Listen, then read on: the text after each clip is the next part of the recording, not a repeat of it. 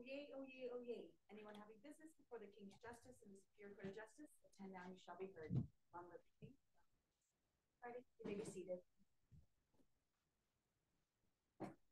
Good morning, all. Good morning, sir.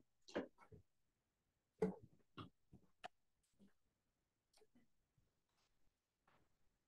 morning, Yona. Good morning. May I proceed with the witness, Yona? Yes, please. Thank you. Good morning, Dr. Coates. Good morning. Dr. Coates, you're still under oath, right? Understood. So yesterday we made good progress. And today I shall be proceeding with the remainder of your slides. So we left off at slide 45. So I shall be starting with slide 46. So please bear in mind the pace when you answer the questions. So at slide 46, you refer to the adjustments to the financial arrangements. Can you take us through the bullets you have on this slide? Yes, I will.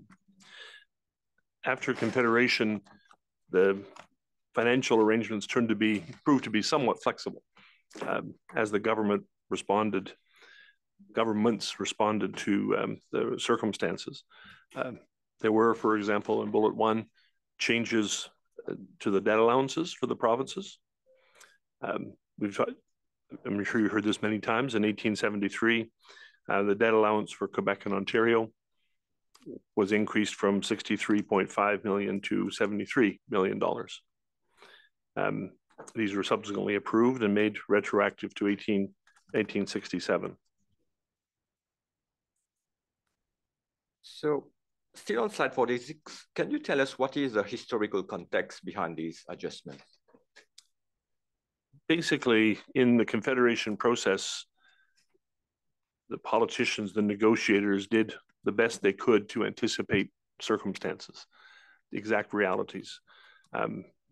As you then go to the process of building a country, new things emerge. You add Manitoba, you add British Columbia, Canada adds Prince Edward Island. In the process, you negotiate new financial arrangements, and that changes the balance between the provinces and the federal government. So in response, the government revisits these financial arrangements and shows that Confederation can be somewhat flexible.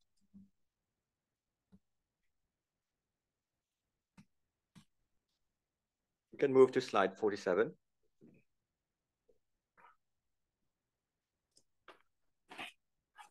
So at slide 47, you refer to a meeting of first ministers in January 1950. So can you tell us the relevance of this meeting? This slide is simply put here to show that the construction of Confederation did not stop, that there were lots of questions about how the arrangements would be, the division of powers between federal and provincial governments. 1950s after World War II, dramatic changes in Canadian financing and dramatic changes in the role of government between the 1940s, early 1950s. So this particular meeting of the Prime Minister and premiers and government officials was to explore whether or not they could come up with a plan to change the Constitution, to change the formal relationships. Basically, in this decision in 1950, they realized they couldn't. There was no agreement at this time, and it took many more years. So moving on, your next slide, which is slide 49. So here you start by dealing with the pre-Confederation treaties. And at the first bullet, you speak of the Royal Proclamation of 1763. So can you tell us what is the relevance of the Royal Proclamation of 1763? So in this part of my testimony, I'm looking at the evolution of relations between the First Nations people and governments, the British government and later the government of Canada. The Royal Proclamation of 1763, very familiar quote, I'm sure, says that the government of Britain at this time promised the imperial crown that they would not take over indigenous lands without a treaty, essentially. It's a long way of saying exactly that. This is a very important statement of the British Crown, designed largely to recognize First Nations for their allyship, that First Nations had been very heavily involved, supporting the British in their various conflicts, sort of leading up to 1763, the American Revolution and afterwards. And so it is a recognition, certainly seen this way by the First Nations, of their role as allies and their role as partners. And in fact, this was the quid pro quo for First Nations for being allies of Britain at this time. Subsequently, the Crown started to enter into treaties with First Nations, the idea being that the treaties would precede settlement and development. And the broader context, very briefly, is that in the United States, the treaties tended to come sort of after the settlers had arrived, after the economic development occurred and conflict had sort of become the norm. So the concept in British North America was to try to do the opposite, to sign a treaty before major conflict actually occurred. So the relationships were actually very important ones. The treaties were highly symbolic, extremely important to the First Nations. These were not small deals. They were very important sort of commitments. And they were designed to, I think, do three things. Number one, three things other than recognize the alliances that had been so important for so long. First one, avoid conflict. Context here is that in the American frontier was full of wars with First Nations people. And these wars were expensive. They interrupted settlement and slowed development. Britain wanted to avoid that. The second one is to open up the areas for settlement and development, to make it so you can proceed legally, having removed indigenous claims to the land and ownership of the land. And the third one was to provide some definition of the government's responsibility. And I must add here that the government's priority, not the First Nations priority, was to keep those commitments limited. They wanted a fairly precise but a fairly limited definition of the government's role. And so essentially, both parties to the treaty, the British Crowns and the First Nations, wanted a combination of clarity and assurance that this was going to be a sustainable relationship. I would end here by adding one other thing, that the transition in that relationship with First Nations was really quite stunning. So in the aftermath of the American Revolution, the nature of alliances were very strong. These were good partners. They kept British North America safe. And that certainly was the case in the War of 1812. The military needs decline after the War of 1812. And you go into the 1820s, 1830s, America gets used to British North America being there. Their military ambitions reduce. The role of Indigenous people in the population changes. They're now a small minority among very many hundreds of thousands of newcomers. And you see a transition of First Nations going from being military allies to eventually being the wards. It's a concept that sort of develops more fully after 1867 with the Indian Act in 1876. But their populations are declining, their relevance is declining to the newcomers, to the British. And so their role changes from being allies to being seen as sort of an encumbrance, a ward of the state. So we can now move on to the next slide, slide 50. So at slide 50, you speak of the dominions, meaning the new Dominion of Canada, treaty processes, and the establishment of a transcontinental nation. Can you expand on the bullets you have on this slide? I will. The basic point here is that the treaty processes were essential to the creation of Canada and to its development into a transcontinental nation. So after Confederation, particularly starting in the 1870s, a series of treaties were negotiated, particularly on the prairies, that allowed for the government's control of Indigenous lands, but also for permanent commitments by the government of Canada to the Indigenous people. Same priorities: peaceful development and peaceful settlement, allowing the settlers to come in without fearing sort of the attacks by indigenous people. The second bullet simply points out that by the 1870s, the numbers in Western Canada, after 1870, Canada purchased Rupert's Land, the numbers were not huge, but they were thousands of people coming into Indigenous territories. And the treaties were a really important part of what one scholar referred to as clearing the plains, making it so the prairies were open for settlement for other peoples. But my third point is to recognize something that First Nations people recognized, and that was that the world was changing in ways they could not directly control. The arrival of literally hundreds of thousands of people in Southern Ontario, thousands of people in Northern Ontario, thousands in the West, had changed dramatically the reality of Indigenous life in ways that they were not sort of able to control. So what happens? They're dislocated from their lands. Farmers come in and chop down the trees, put in farms, interrupt fishing and hunting activities. Lifestyle changes follow dramatically from there. You can't hunt and fish and trap and move like you could before. Less so of changes in the area north of Lake Superior, but really across the country, there's a whole series of transformations that occur.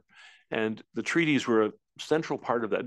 The treaties, and I should add, the honoring of the treaties were an essential part of Canada being able to develop and expand its settlement without difficulty.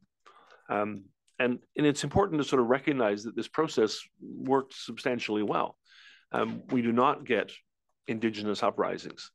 We do not get attacks on settlers in anything remotely close to what happened in the United States and even in other countries. First Nations made commitments in the treaties to peace and to working in partnership with governments, and they honored those consistently. They expected support in return, and annuities that were signed with different treaties were a vital part of that. It was a way the government honored its part of the arrangement. And it's also important to note, I'm speaking here generally, not just in the context of the Robinson treaties, but First Nations people did lobby for the full implementation of treaties and full recognition of their treaty rights. So the First Nations knew how to defend their interests. And I'd simply end this slide by pointing out that Indigenous people sort of followed each other's activities very closely. They knew what was happening, obviously, in the adjacent areas, but they actually knew generally what was happening quite some distance away, and that shaped their demands and expectations. So a couple of questions, Dr. Coates. So you mentioned how post-Confederation treaties enabled the Dominion to build a transcontinental nation. But what about the pre-Confederation treaties? The pre-Confederation treaties had a similar role in Upper Canada, in Ontario. They basically cleared the way for peaceful settlement, safe development, and the expansion of the economy. And the treaties were a way of honoring the Royal Proclamation that I talked about before, recognizing the sort of changing needs of the Indigenous population, and solemnizing and making more solemn the relationship between government and Indigenous people. And did these pre-Confederation treaties fit into that objective of the transcontinental nation? The pre-Confederation treaties initially were focused on the southern part of what's now Ontario. And this is the time well before the aspiration of a transcontinental sort of country came into existence. By the time you get Robinson Superior, there's a growing sense, it's not uniform yet, that the United Province of the Canadas could be a foundation for the expansion across the continent. So wouldn't say that it's a stepwise, deliberate, clear strategy, but it is part of the way in which the British government expanded its presence in North America. And last question on this slide, was building a transcontinental nation one of the objectives of Confederation? You actually can see as early as the 1850s, and even before, to be honest, but aspirations on the part of people in Upper Canada and Lower Canada to a lesser extent to see the British North America expand into the empty lands of what they called empty lands of the Hudson's Bay Company territories. So the treaty making process itself was a very integral part of that. That when they started treaty process after Confederation, yes, yes, very much an integral part of that whole process. And we'll put the small caveat in that I'm sure everybody knows that British Columbia did not have treaties in the same way. There were reasons why that was stopped in British Columbia, but the treaties allowed for Canada to contemplate the open development of Western Canada in particular. And I just highlight again the fact that in the 1850s, 60s, you see major conflicts in the American West with outbreaks of violence and suppression of Indigenous peoples. And for very practical reasons and honorable reasons, Britain did not want that and could not afford it. That being having to have battles with Indigenous people. All right, I think we can move to the next slide. Slide 51. So at slide 51, you deal with the Indian affairs prior to Confederation. Can you go through these bullets for us? Yes. I wanted to say in the first instance that First Nations were always keen to have access to the highest level of government possible. We talked yesterday about the formal relationship with the British monarch. That was the primary relationship between the First Nations. Their agreement was not with a local official, even that local official might have introduced the documents and signed them. It was with Her Majesty and with the British Crown generally. We saw that in the language of the Robinson Superior treaties. That relationship was there. And we also saw, I alluded to this before, in that transition after the War of 1812, bigger questions about how the British Colonial Office and UPC would actually manage its relationship with First Nations. 1812, it's a formal relationship handled largely through military officials. There were presents, there were annual meetings, there was a lot of ceremony. As time goes on, First Nations become, instead of being sort of one of the top issues for Upper Canada and UPC, it slides quite dramatically in importance. Railways are more important. Immigration is more important. Rapid economic development is more important. Can you put a decade on that, or do you? Sorry? Can you put a decade on that? You say as time goes on. Yeah, very good question. So if you go back to the War of 1812, the battle was really for, is British North America going to survive? Because the American threat was substantial and real. By the time you get to, very quickly, by the time you get to the 1820s, the military threat sort of just disappears quite substantially.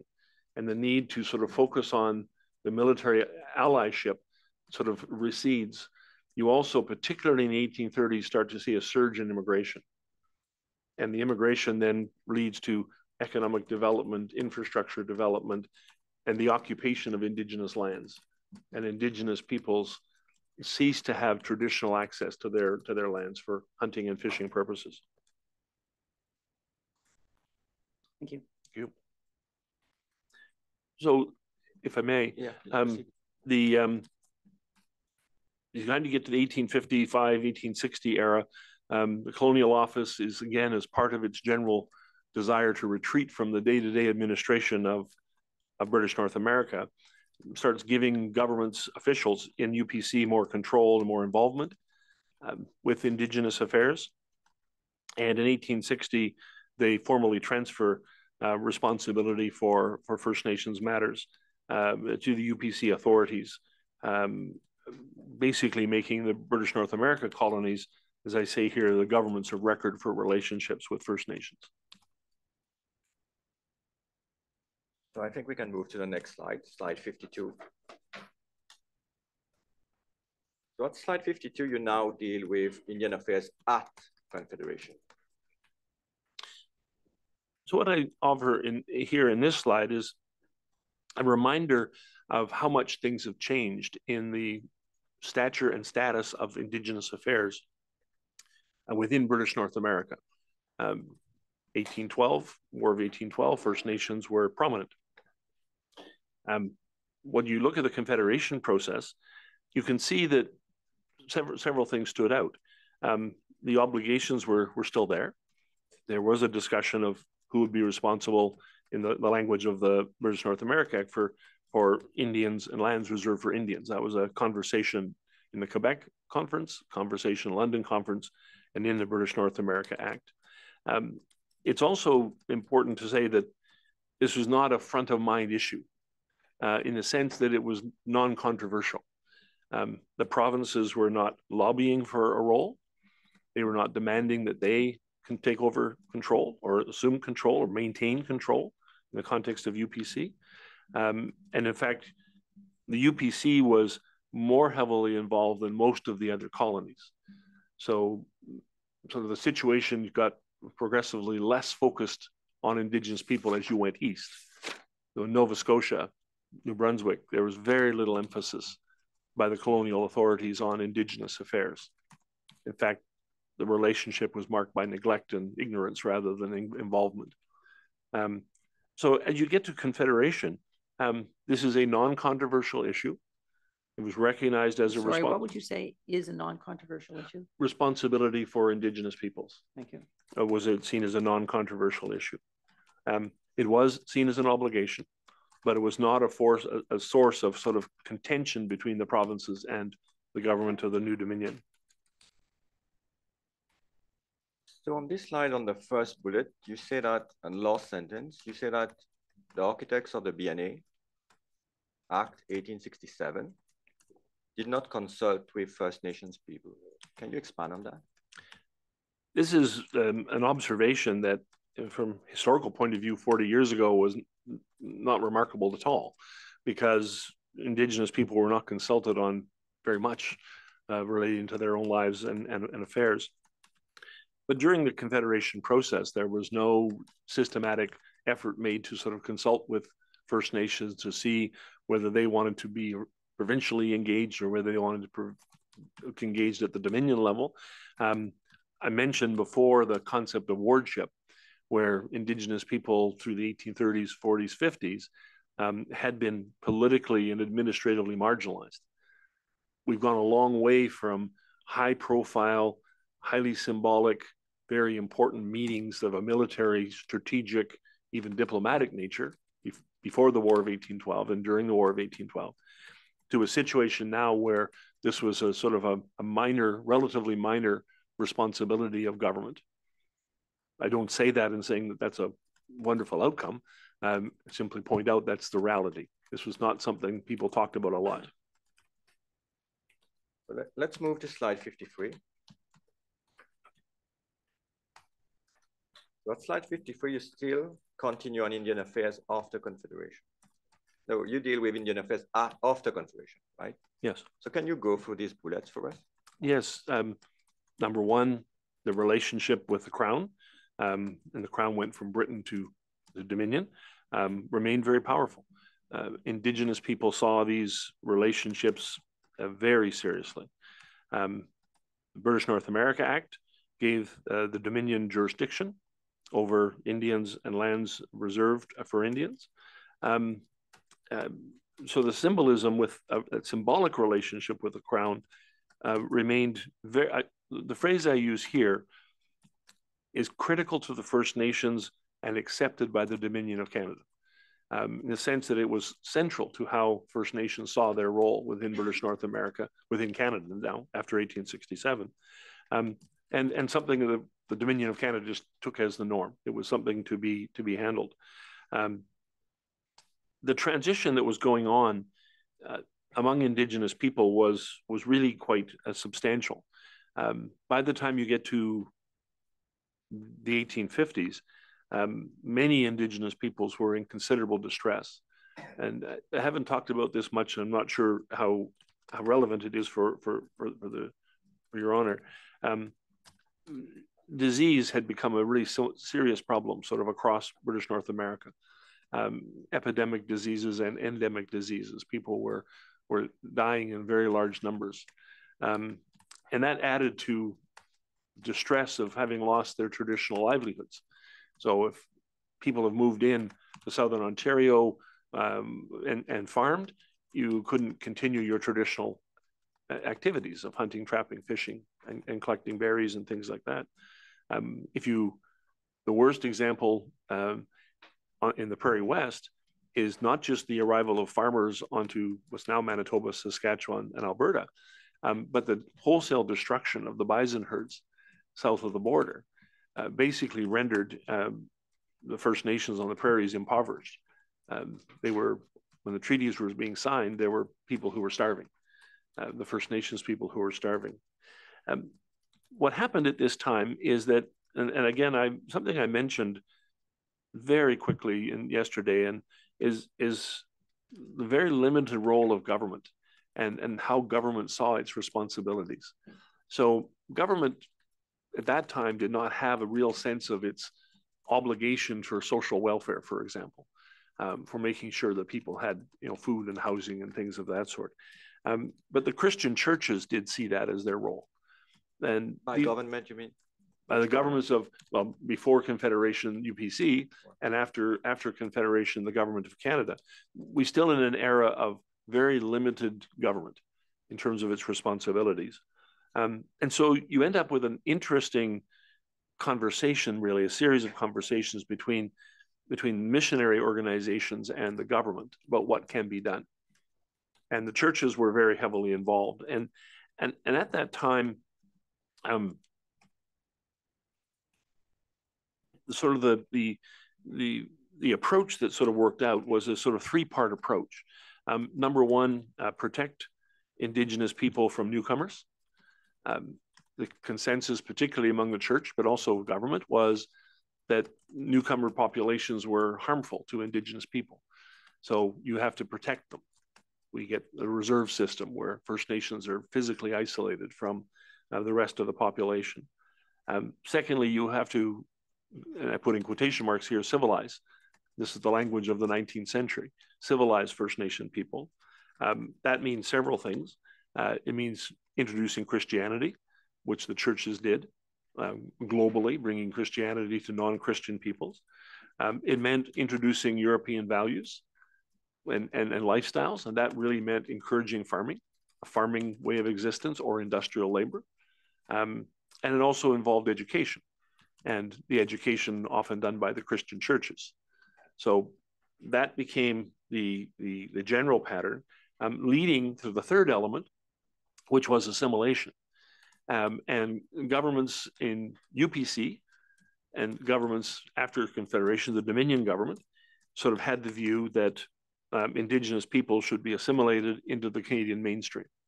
That if protection and civilization worked, the Indigenous people would be ready to take their role within the new economy, within the new society, and would sort of lose their sort of Indigenous roots and orientation and cultures. That was sort of the value system of government at the time. So Dr. Coates, going back on this slide at the first bullet, you say that the relationship with the First Nations had with the Crown, that relationship continued with the new Dominion. Can you explain in what way that continued with the new Dominion? And before you do that, as part of that question, this relationship with the Crown, I think it is with respect to that you said it was critical to the First Nations and accepted by the Dominion. What's the it? The it was the relationship. For the relationship between First Nations and the government Was critical to First Nations. For them, that was their main contact with the non-Indigenous society as a whole. For the government, my point here is that this was a field of marginal significance to the government more generally. Governments are not obsessing about Indigenous affairs after Confederation. Their concern about Indigenous affairs are more related to settlement and development. There's not a huge amount of focus on this. And perhaps the best illustration of that in the 1870s, 1880s, 1890s is that the funding for Indigenous affairs was always a matter of shortfalls. There was not a lot of generosity at that time.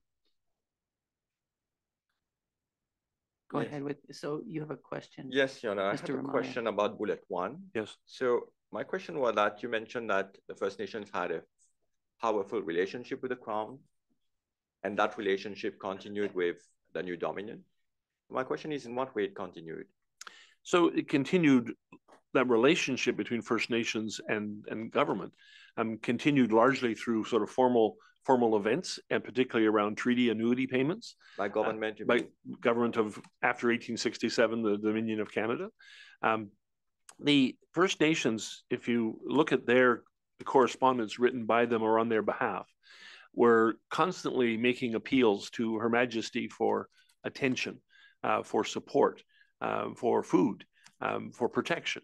They saw this as their point of entry to government as a whole, but also to non-Indigenous society as a whole. So that relationship, which goes back to the Royal Proclamation of 1763, is absolutely central to Indigenous people. And it has stayed that way to the present. And on bullet 3, you mentioned how it was crucial to the First Nations. So why was that crucial to the First Nations? First off, their world is being turned on its head. You've gone from having very, very few Europeans there, say in 1810, to the time you get to 1870, you have there being sort of Southern Ontario or Upper Canada, UPC. You now have millions of people there. They've been marginalized economically, they've been marginalized physically, and they've been marginalized socially. So for First Nations, the relationship with government was, to use the language that's more common in Western Canada than in Upper Canada, these were sacred relationships. There was a promise that in return for getting access to the land, that they promised that government would be their ally and we look after them sort of in the future. And I think we have much better literature about this on the prairies, where what they call the spirit of the treaties has been very, very well documented through oral tradition of different Indigenous peoples. But you see it here in Robinson as well, that Indigenous people made the assumption that these treaties meant as much to the government of Britain and then the government of Canada as they meant to the First Nations. So moving on to the next slide. Might I just say one thing at the very end of the previous one?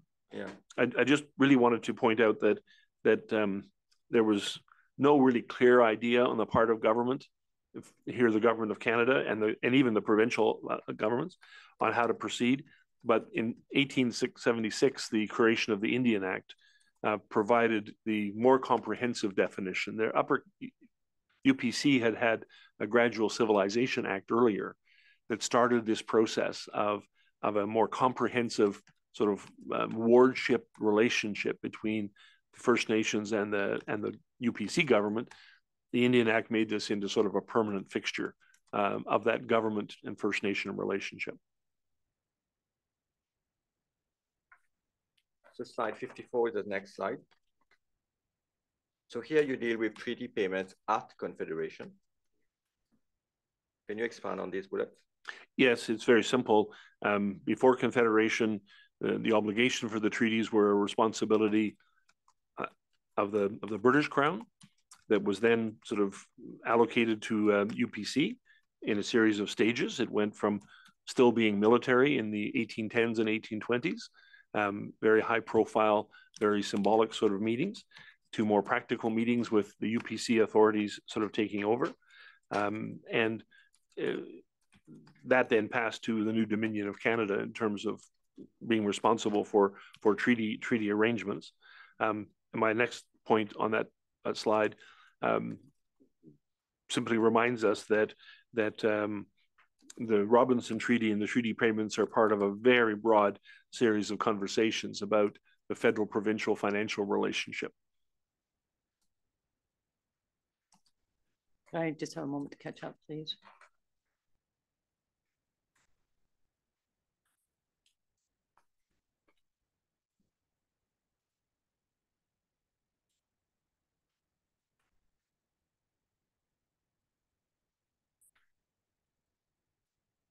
Thank you. Thank you. Thank you, Anna. So next slide is slide 55. So here you speak about the transfer of responsibility for treaty payments at Confederation. So can you go through these bullets for us? Yeah, so after 1867, the federal government assumes sort of that responsibility. And over time, through the various versions of the Indian Department, the Indian Affairs Department, the Indian branch, the federal government gives sort of administrative structure to that process. They set up Indian agencies in all different parts of the country. 1873 established the Indian Affairs Branch as a specific sort of entity. And the federal government took increasingly substantial roles in managing that relationship. One that's important is that in context of treaties, the federal government, through the Indian Act in particular, established formal processes for determining membership, who was going to be a status Indian in the language of that time. And the federal government exercised increasing control over membership, who was considered to be an Indian for the purposes of treaties and the purposes of government relationships and whatever. And I go on here on this slide to highlight the fact that the annuity payments have sort of obviously monetary elements. There's money involved, and of course that's the crux of the issue at hand here. But the annuity payments are more than that. And the annuity relationship is an annual sort of restatement and demonstration of the fundamental relationship between First Nations and the government of Canada, the Dominion of Canada, and through that the Crown and Her Majesty. So these events were highly symbolic. And I'm sure many of you have probably been to these events in modern times, where they still have treaty days, where people gather and they are given their money in a direct payment, although they now have online options if you wish to pursue that. But these treaty days are really significant. And I guess I would say that they're more significant to the First Nations than they are to the general Canadian population. Even as you get to the 1870s and 1880s, most people in Canada are not paying much attention to these treaty days or these annuity payments. It's a fairly small thing happening in the background. But for First Nations, it's an annual statement of their relationship with the Crown. And they're quite dramatic ceremonies. Lots of speeches, lots of singing and dancing, lots of ceremony. And I think it's important to recognize that the annuities were more than just a financial statement. They were the statement of this fundamental relationship as well. And on your fourth, Would it surprise you, sir, to hear that in this trial, treaty days weren't described so positively? Wouldn't surprise me. All right. I was speaking more generally. So Professor Dr. Coates, so on the fourth bullet, you say that treaty payments establish the floor for the federal government support to indigenous peoples and communities. Can you expand on that bullet for us? Well, I simply want to make the point there that the treaty obligation is a clear obligation and it has money attached to it. But the government gave itself the right and sometimes the obligation to do more than that. So for example, if there was an epidemic or an outbreak of disease in a particular area, they would move in and provide medical assistance, bring in doctors or bring in medicines or things of that nature. So in other words, the treaty was the floor of what the government was prepared to do for First Nations people. And depending on where you were and where the circumstances were, the Dominion government would do more. I don't want to exaggerate that because it's important to recognize that, and I said this briefly before, 19th century Indian policy was not marked by generosity. There's not a sense that government wants to jump in and do a whole bunch of things. And in fact, the Dominion government went out of its way to limit some of its obligations. And just to use a couple of really quick examples, in Western Canada, when the treaties were signed, there was very poor management of the land allocations to First Nations. They were guaranteed a certain amount of land per person, right? So if you had 100 people, you got X amount of land. If you had 200 people, you got twice as much land. We now know that the government undercounted quite substantially the number of Indigenous people that were eligible for these treaty land allocations. So the reserves were too small. In some cases, half the size of what they should have been.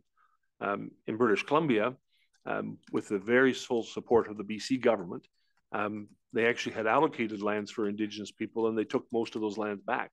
Most, I shouldn't say most, much of the land back, because they felt the First Nations weren't using it. So they said, you've got too much land, and this is too important an area, so we're going to cut it back.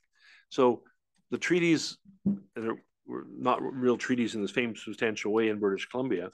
The treaties were the base of its government's obligations, and the government could and did do other things beyond that as circumstances dictated.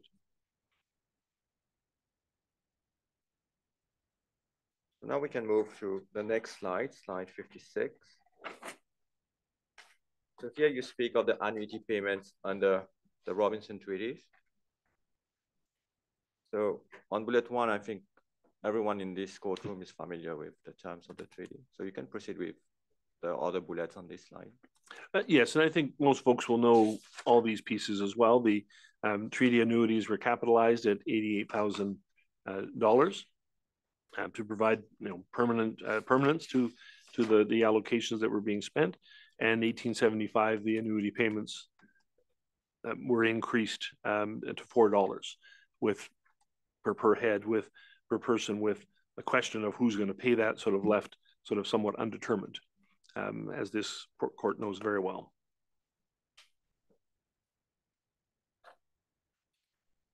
So we can move to the next slide, slide 57.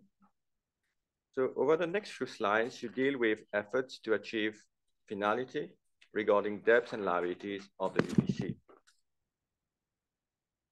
And we can turn to slide 58, where you speak about debt and liability. One of the questions that was given to me in my instructions was to look at the manner in which governments defined debt and liabilities. And I point out that there's no official definition of that. There are different definitions of debts and liabilities, but that in this process, they basically were used more or less interchangeably. So we can move to slide 59. 59 just reinforces that same point. The correspondence includes very many references to debts and liabilities. There were I have different ways I would define them, and some people defined them that way and some people didn't. But basically in award number 10 in 1898, the arbitrators agreed that the concepts would be interchangeable.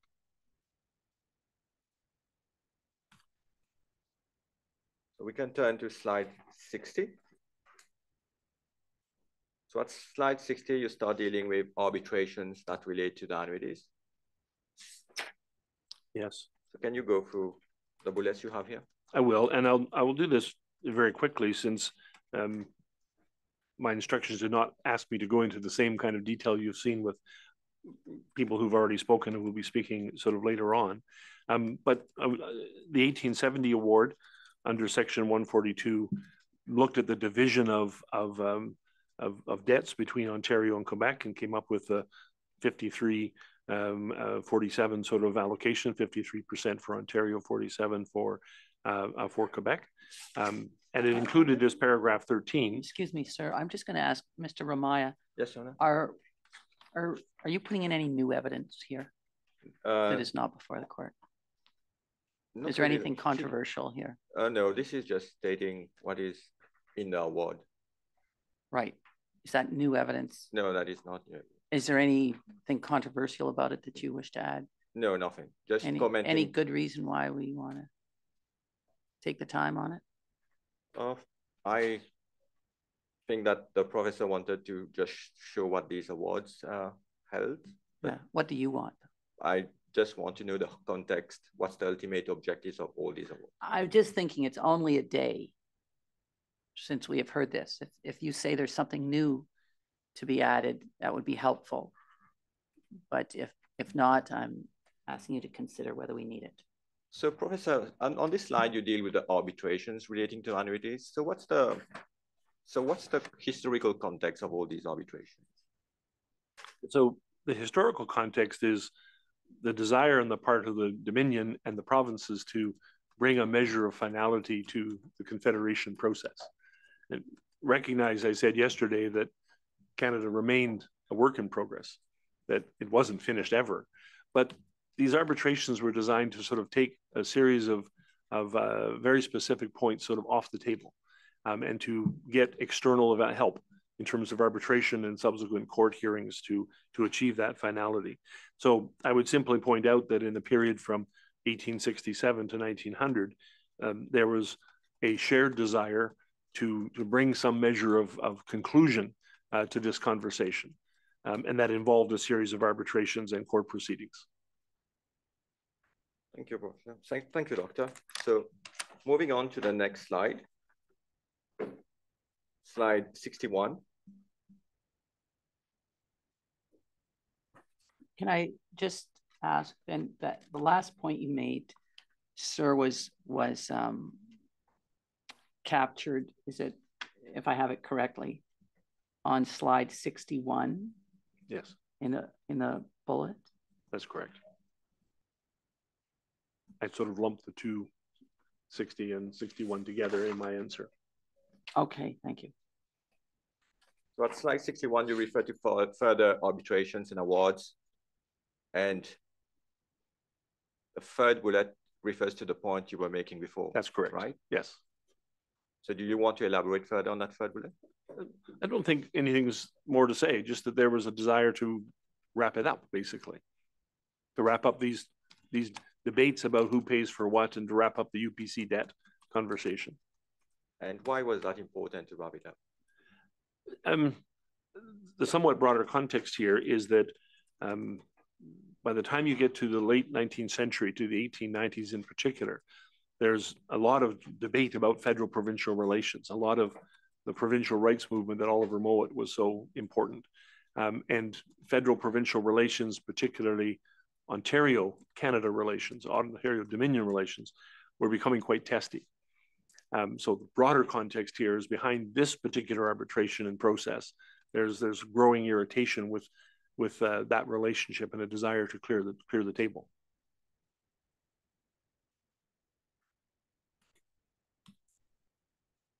And that desire is shown through these arbitrations and discussions. That's what you mean? Yes, those are legal and administrative processes to clear up these problems. And on the next slide, slide 62, you refer to award number 15 of 1900. Right. Again, I won't ask you to interpret that award, but to situate it within that historical context for us. In Award 15 sort of largely was designed to wrap it up. You know, you have lots of conversations, lots of debates, lots of processes, and you get to the point where you've reached basically an agreement on how to resolve this once and for all, with the allocation of the $205,000 sum as sort of the final payment of allocation to UPC debt that would extinguish forever the claims of the Dominion on the UPC. And on the third bullet, you said that the responsibility fell on the Dominion Yes. after that award? Yes, correct. The responsibility to pay the annuities? For the annuities, yes. And can you expand on your fourth bullet? Well, I try to keep making the same point in different ways, that they were on. It took a long time to wrap everything up. There were still other issues going on at the time.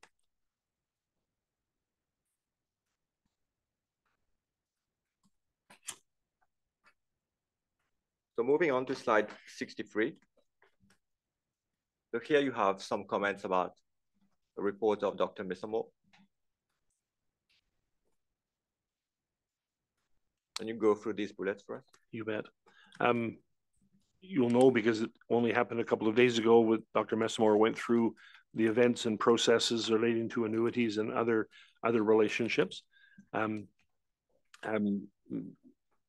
We have some differences about those processes that I perhaps should highlight. If I was to highlight the major one, I would say that in her report, she sort of is surprised by the process and outcome, and she's constantly looking for an explanation for why the augmentation clause wasn't developed and wasn't expanded on. She's surprised by that element. I think that's my word, not hers. I'm not. If you look at the way the process was unfolding, the Dominion of Canada and to a lesser extent the provinces were not looking to sort of expand and have expansive definitions of Indigenous rights. They were focusing on more narrow definitions of Indigenous rights. So she does mention this, but a lot of the augmentation clause has the graciously pleased to order sort of element that gave it a series of discretion, element of discretion on the part of the government of Canada as to how things would actually proceed. I think the context there is important, that the government of Canada, as it dealt with Indigenous affairs in the latter decade of the 19th century, in the 1890s, was looking very much to constrain their obligations to governments, and the provinces were not defending Indigenous issues very much, particularly to use extremes of the country, particularly in the Maritimes in Nova Scotia and British Columbia, where the local authorities were not terribly supportive at all of what's actually going on. So that's one element where I think we sort of would disagree. Can I just go back? Please. You say the government of Canada, as it dealt with Indigenous affairs, was looking to constrain their obligations to, we have governments, but is that what you're saying? To First Nations. To the First Nations. First Nations, and the provinces were not defending them. Yes. Thank you. No, that's a very good clarification. I'm sorry I wasn't clear. I think it's just important to know that First Nations did not have very many defenders in this process. The provincial governments were not standing up for Indigenous folks in any systematic way. I'm not just talking about Ontario, but more generally across the country. And highlighting something I said before, the socioeconomic circumstances of Indigenous people continue to be very troubled in terms of their health, their poverty, their economic activity, right? So there was not a lot of optimism in Canada about Indigenous affairs.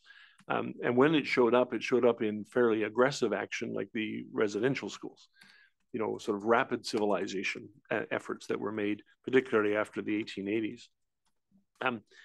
Also, on the third bullet, if I could, sort of surprised several times that Dr. Messamore sort of refers to things as matters of justice. And it's just an interesting series of sort of value statements that she enters in from time to time. Justice would dictate that this is the right way that things would actually go. You know, and it seems that in my reading of this is that that's an important sort of moral judgment and something that we could debate at great length. The issue for me wasn't sort of whether this was all handled properly. There's many aspects of Indigenous affairs that were not handled properly, not just annuities or treaties or other things at all. And I think that her report sometimes goes away from the historical situation into sort of telling us what she thinks morally about the way these things actually evolved.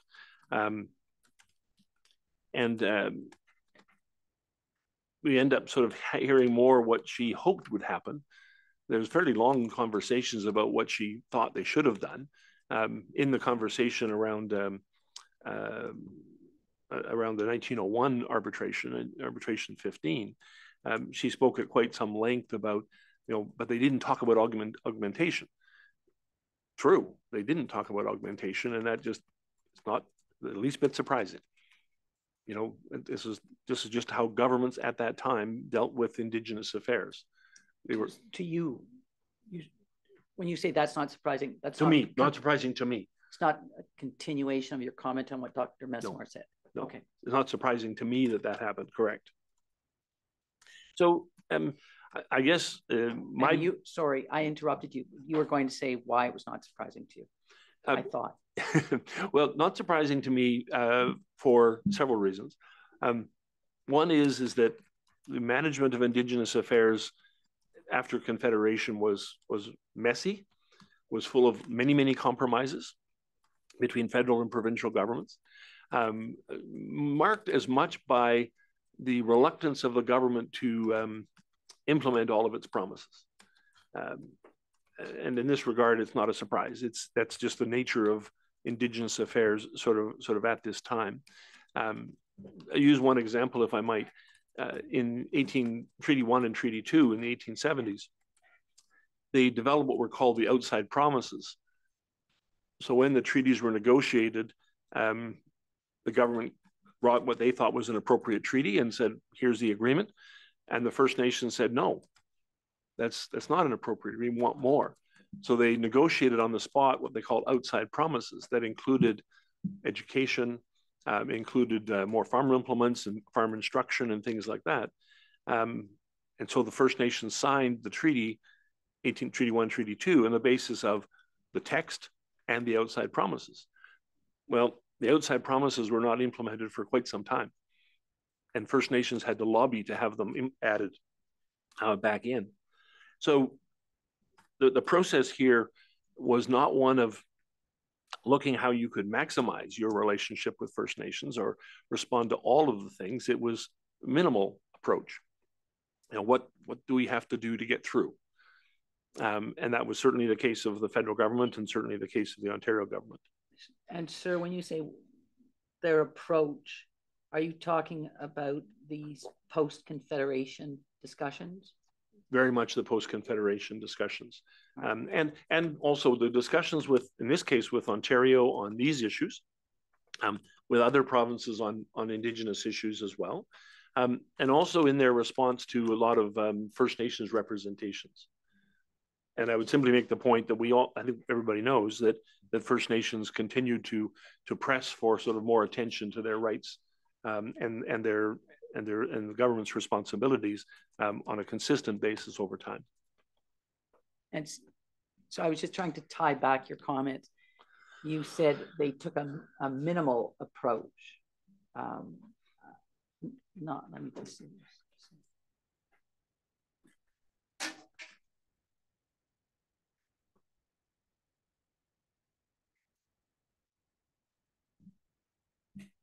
You said, so the process here was not one of looking at how you maximize your relationship or respond to all of these things. It was a minimal approach. And I asked you, were you talking about the post-Confederation discussions? And is this a a tie back to your views on what happened through the series of arbitrations? The arbitrations plus all the other Indigenous policies that were sort of underway. It sort of shows up in many aspects for sure. So Dr. Coates, do you have any further comments about bullet number 3, the comment that you quote from Dr. Messamore on slide 63? Well, it just was, it's more the language that's used around this, because it seems to me that there was a very rigorous process, a very rigorous technical process used to figure out what the different responsibilities were. And that went through arbitrations, it went through Supreme Court in some instances, it went through the Judicial Committee of the Privy Council. And so the process actually had many opportunities for all governments, all sides, except First Nations, to sort of make their representations. And so when she says that justice would dictate these kinds of things, well, we had a judicial process, an arbitration process that actually provided a resolution. So moving on your next slide, slide 64. So you continue further with your comments on the report of Dr. Messamore. Yes. So can you take us through what comments you have? Yeah, I would start by saying several things. And this is not something directly on her report, but just sort of fits into more where I started to view things in somewhat some difference, is that the federal government did not treat Ontario as a partner in the management of First Nations affairs. This was not a sort of a joint federal provincial approach to Indigenous peoples. The constitutional obligations sat with the Dominion, and the province of Ontario and all the other provinces were very comfortable with this. And I think that's kind of important to know. And it's important to know that this sort of also applies across the country as a whole. And use the example again from, well, in this instance from British Columbia, when British Columbia joined Confederation, the Articles of Union with British Columbia basically said that the federal government and BC agreed that they would deal as favorably as they had in the past with Indigenous rights. They hadn't dealt favorably in the past. And British Columbia for more than a century used that article as a reason for doing next to nothing. Right? So the provinces were often looking not to expand their roles, and the federal government was constrained in this regard as well. I was a bit puzzled at different times in Dr. Mesamore's report, where she does say, as I would say, about myself, that she lacks the legal expertise to make technical judgments, but she nonetheless doesn't have much problem disagreeing with the Supreme Court of Canada and JCPC on fairly complex constitutional and legal matters. So she went down lines that I would probably not go down. I would also say that I was surprised by the counterfactual speculations. Those are very interesting sort of thing to include in a report of this nature, because you're looking at historical circumstances and trying to figure out why things happened in the way they did. Counterfactual history is not one that is, it's one used often by commentators. It's one used sometimes as a sort of a reflection on what might have been. But there actually is a field of counterfactual history where people decide and they look very carefully at a particular circumstance to see if a different history a different outcome might have been possible. She uses the example in if the Crown lands had been held by the federal government, and if that would have resulted, I use that quote there, been easier to sort of figure out the annuity payments and that sort of thing. That's just such an interesting choice, because not my counterfactual one, but the research would suggest you wouldn't have had Confederation if the Crown if the Dominion had insisted on, or if the Dominion government had been granted control of public lands. It was an option, something that Alexander Galt talked about. So it wasn't as though it wasn't never discussed. It was discussed and soundly rejected by the provinces. So you're reflecting on a possibility that was not an historical possibility. It wasn't a likely thing to have happened at that particular time. So I'm a bit concerned about that. And I think the same sort of thing, she talks about the capitalization of annuities. And if she's going to reflect, as she does in the sort of a counterfactual way about, well, we could have done this differently and we could have had a sort of a different outcome, I would have thought that she would have talked much more. And she does mention this in passing in her report at several times about what was actually going on with the Indigenous populations, where the Indigenous populations were at best stagnant, in many instances falling, that they didn't talk about the growing debt or the growing annuity payments, because there was the great expectation there wouldn't be, that you would actually have Indigenous people move away from their communities.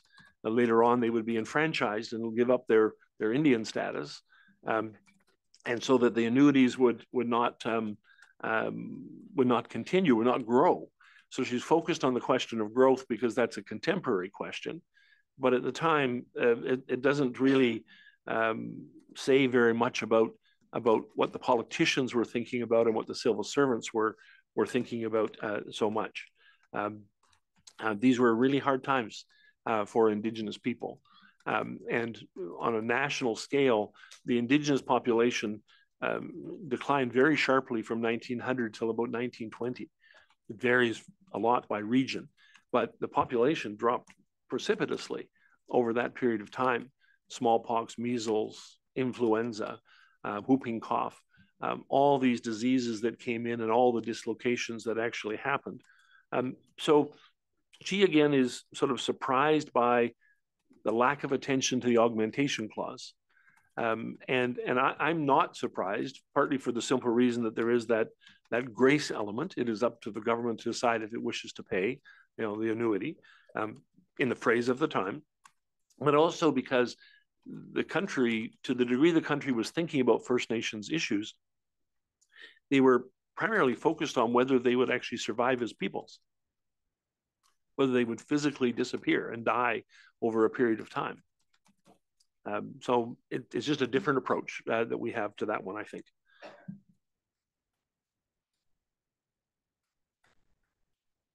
So that's the point you make on the third bullet? Yes. That historians are not comfortable taking a counterfactual reasoning? They often do it as sort of the last comment they make sort of in an article is, wouldn't the history be different if?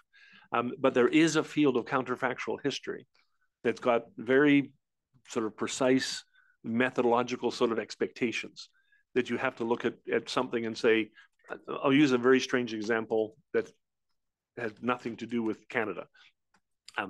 There's a lot of counterfactual history being written about the Second World War. What if Nazi Germany, when Nazi Germany launched its attack against Russia, just before they decided to launch an attack toward Greece? And that took a lot of resources, a lot of soldiers, a lot of equipment away. So there are some historians who've said, we know there were these two strategies. And one of them was put everything into Russia, and the other one was let's get rid of Greece first and then go to Russia. So the counterfactual historians, in a very, very technical, very precise way, look at that kind of process to see whether, in fact, how it might have changed the world. And that kind of, there's counterfactual speculation, there's counterfactual history. So there actually is it's a small field, but a field of people who actually go and do that very, very systematically. Thank you, Doctor. So moving on. So at your next slide, you deal with a summary of the key points. So can you quickly tell us what are the key points you find that? And that's slide 65. Yes, Your Honor. Thank you. 65 and 66. And I promise not to do it quickly, in the sense of speaking too fast, I hope. Yes. So the key points are these, that the Robinson Superior Treaty sought to remove impediments to settlement and development.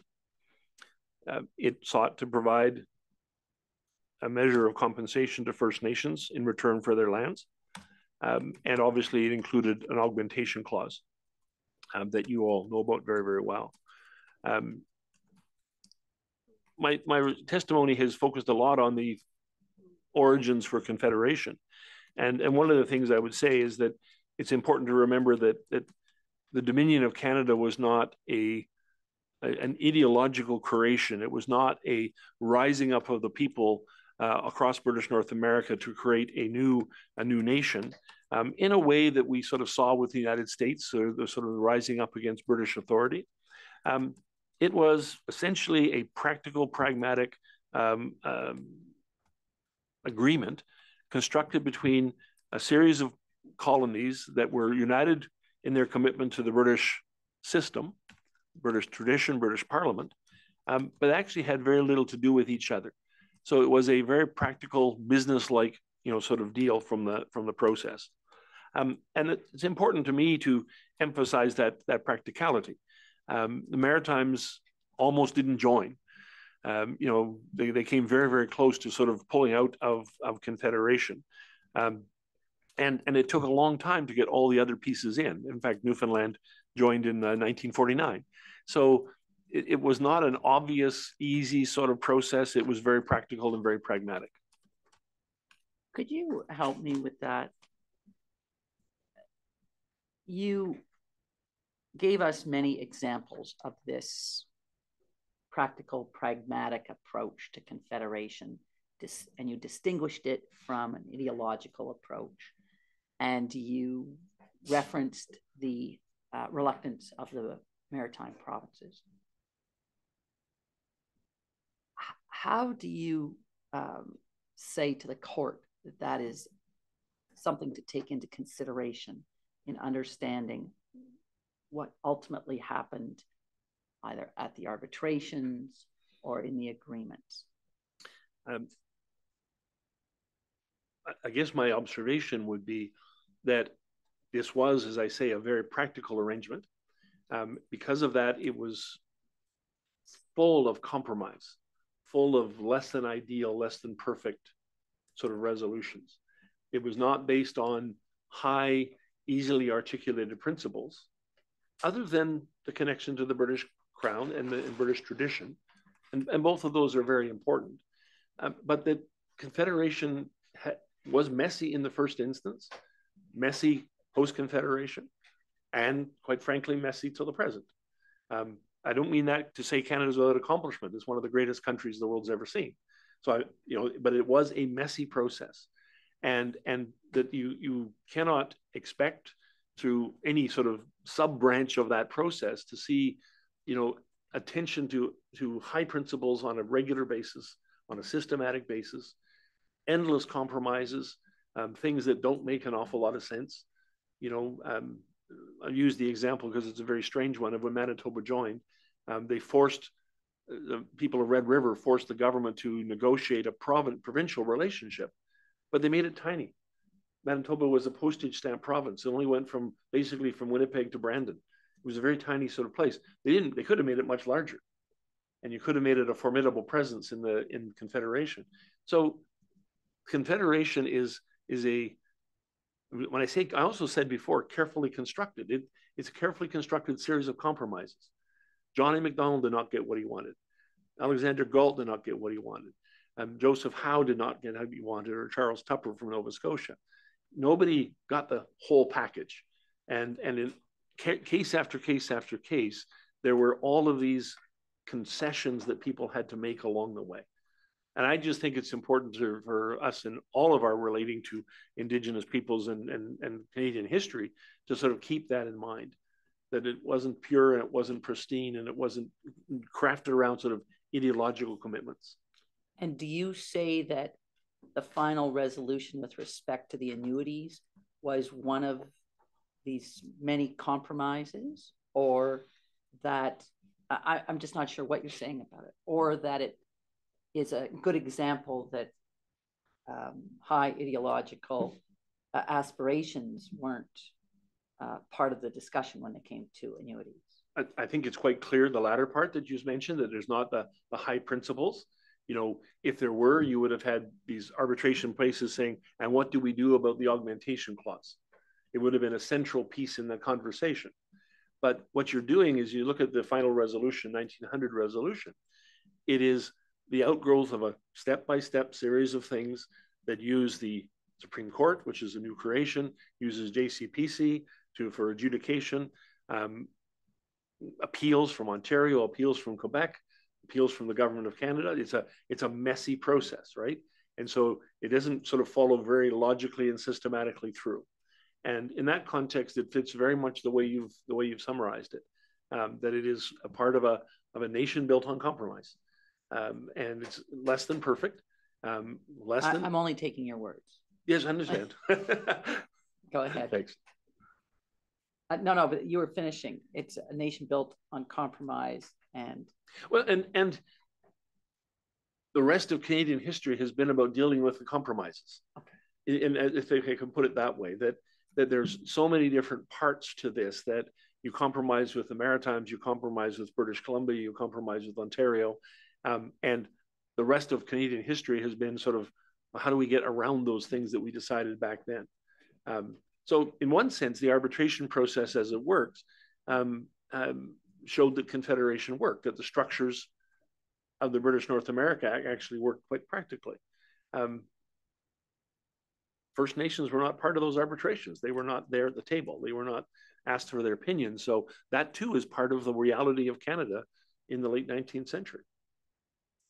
Thank you.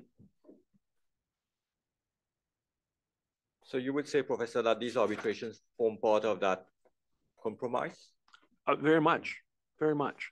I mean, part of a compromise with a formal structure attached to it, right? So the arbitration process was part of the compromise. So we cannot, on the basis of philosophy or ideology or consent, agree to an obvious resolution. What we can agree to is arbitration, to put this in the hands of somebody else who will decide it for us, which the whole process of going through using an arbitration is a good example of a commitment to compromise. And you would tie this arbitration process back to Confederation?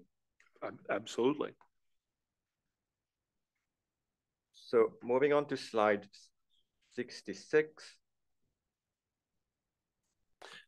So here I'm summarizing my contributions. I simply say that finances, the questions of debt and finances generally, were central to the creation of Canada, central to the Confederation process, central to the drafting of the British North America Act. That everything we just talked about in terms of compromise and balancing federal provincial interests show up in those financial arrangements, and also the application of those financial arrangements.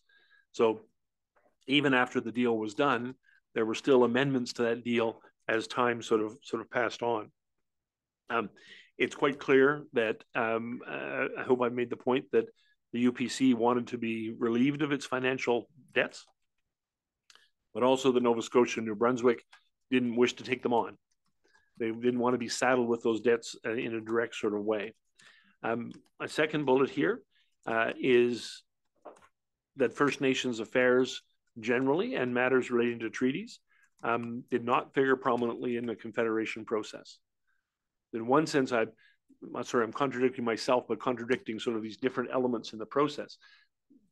The British government and the Canadian government took their obligations under the Royal Proclamation and under treaties to be solemn legal obligations.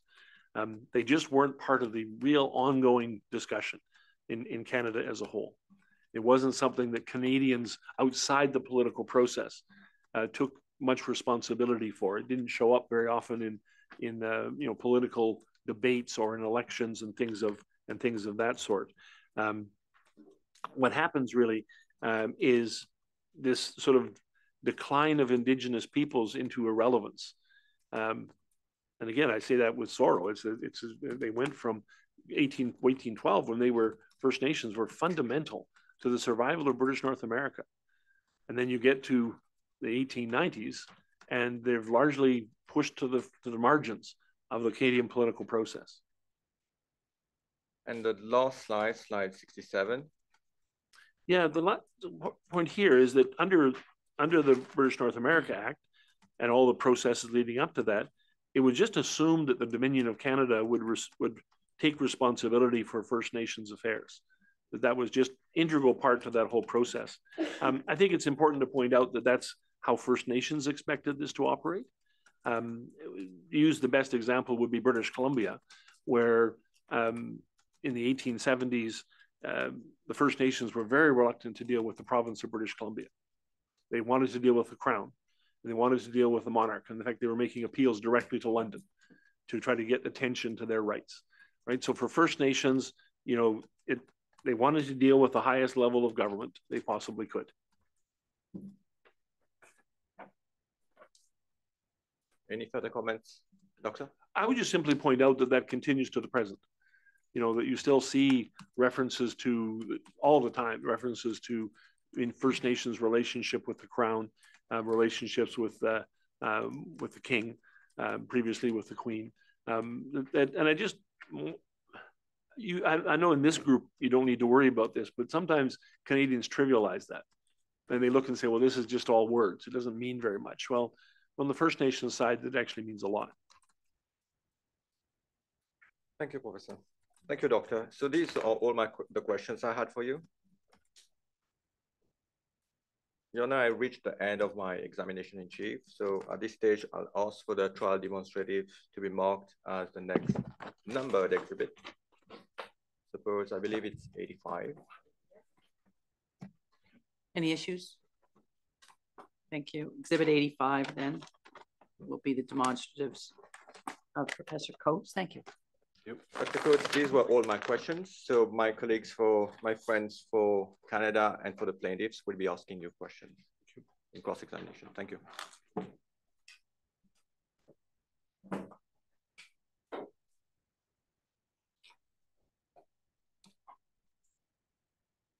I am prepared to start now, although it is very close to the time we would take a break. So maybe it might be a good time for just a short break, 15 minutes or whatever the reporter feels is necessary. Right. Why don't we take the morning break then?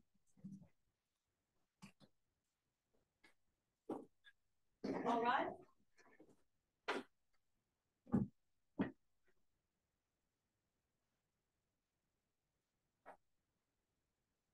For recess for 15 minutes. We're all right.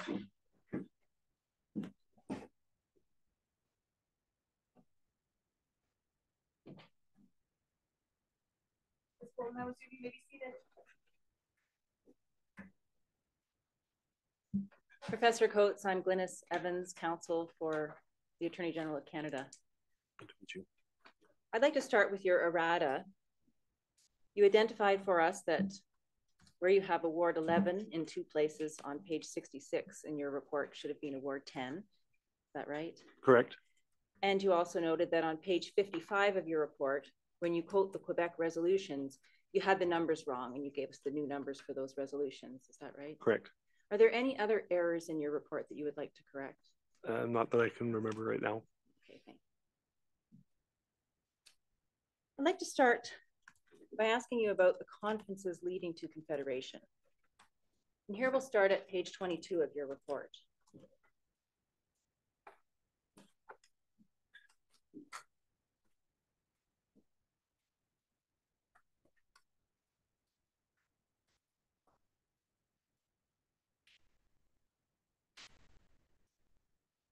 So on page 22 of your report, well, my friend brings it up on the screen. I'll read from the beginning of that page. The conversations between British North American political leaders in Charlottetown and Quebec City in 1864 winnowed the many and competing ideas down to an acceptable compromise. 2 colonies, Newfoundland and Prince Edward Island, stepped away from the negotiations and were not involved when the Quebec resolutions were adopted, although both, particularly through their British appointed governors, remain interested in the union process. And then I'd also like to turn to page 30 of your report, where in the middle of the page, In the first full paragraph there, probably about 4 lines down, you say, as stated, a little bit further down,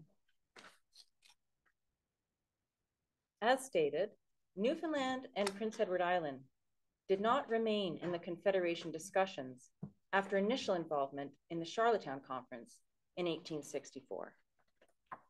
So I take it from those passages that it's your evidence that Newfoundland attended at the Charlottetown Conference in 1864, but then didn't attend at the Quebec Conference. Is that your evidence? Yeah, it's a mistake on my part. Newfoundland did not participate in the Charlottetown Conference, and they sent observers to the Quebec Conference. All right. So, and what about Charlottetown? Was Charlottetown in attendance at the Quebec Conference? You've told us that they weren't. Prince Edward Island? I'm sorry. Yeah, Prince Edward Island did send delegates, but they didn't stay they weren't involved with the final decisions. All right. Can we put up on the screen then the report from the Quebec Conference, the resolutions? It's in the Joint Book of Documents marked at tab 1987, and my colleague has brought it up on the screen. Can we scroll to the top of that document, please?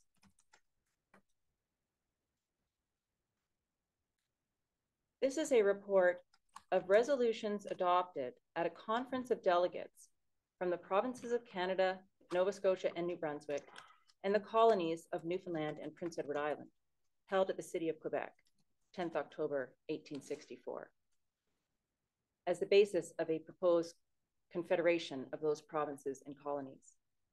And I'd like to just take a look at a few of those resolutions. Let's start with number 17, for example. There's a number of them that suggest that Newfoundland and Prince Edward Island had not actually stepped away from the discussions at this point. We see coming out of the Quebec resolutions a proposal for representation in the House of Commons at resolution 17. And just for example, let's go to resolution 63.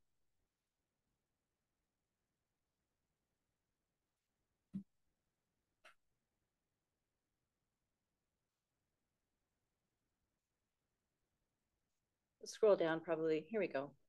In the middle of the page, we've heard this paragraph before in the context of the financial arrangements that were discussed at the Quebec Conference. Newfoundland and Prince Edward Island not having incurred debts, et cetera, et cetera. So looking at these Quebec resolutions, does this change your recollection about the extent to which Prince Edward Island, for example, was involved in the Quebec Conference? Yes, I should have been clear that they were sort of not involved subsequent to the Quebec Conference. All right. So there's actually a correction required then to your report. Yes. At pages 22 and 30. Yes. With respect to both Newfoundland and Prince Edward Island's Correct. attendance at both the Charlottetown Conference and the Quebec Conference. Correct. Thank you.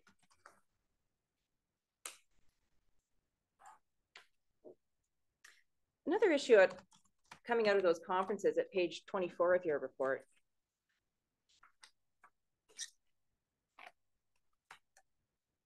Maybe we can put that up on the screen as well.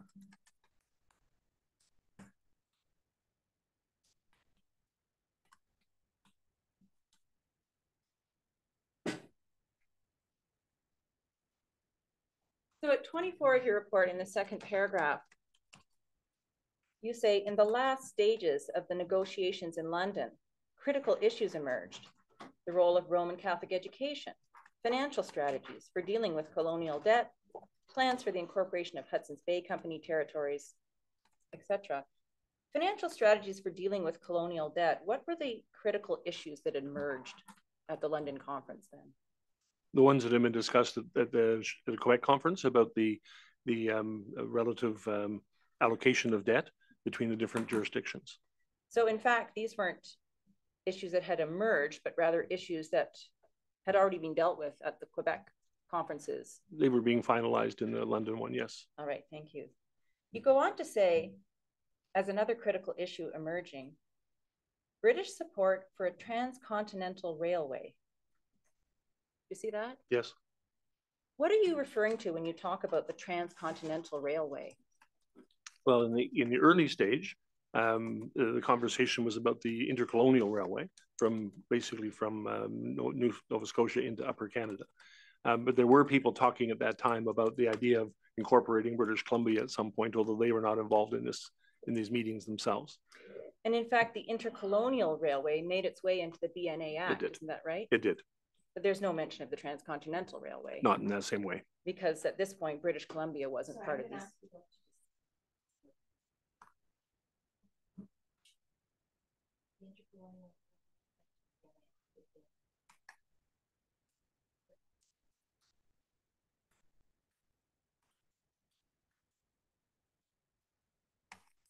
But British Columbia, of course, wasn't involved in these Confederation discussions.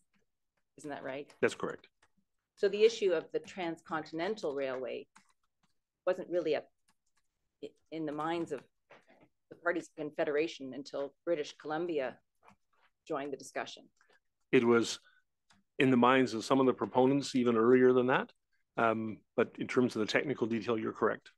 So did you intend to say transcontinental railway here, or would it be better to have said intercolonial railway? Intercolonial for sure. All right, thank you.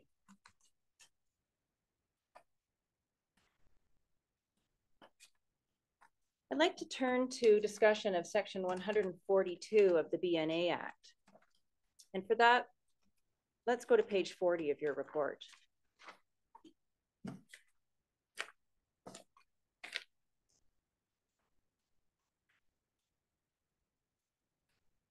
The last paragraph of page 40,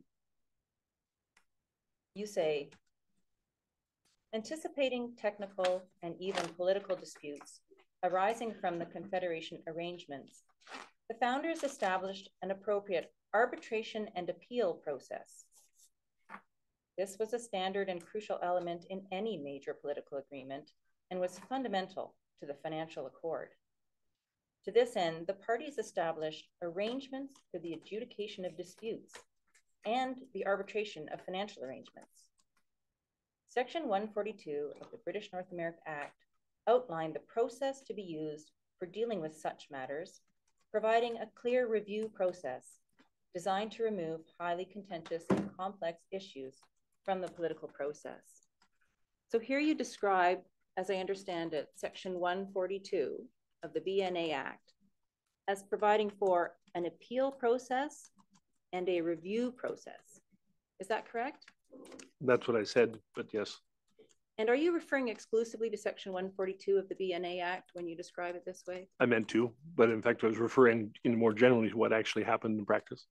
All right, so I suggest to you that section 142 didn't create an appeal process or a review process. It was actually a one-time arbitration to allocate the assets and debts of the United Province of Canada between Ontario and Quebec. Would you agree with me? I would agree. All right, so the parties were not going to keep going back to the section 142 arbitrators to resolve disputes. Isn't that right? That's correct. All right.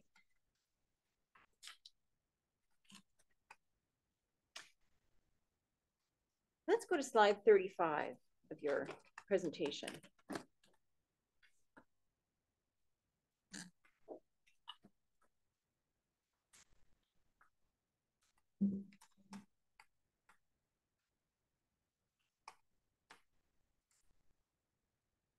Thank you.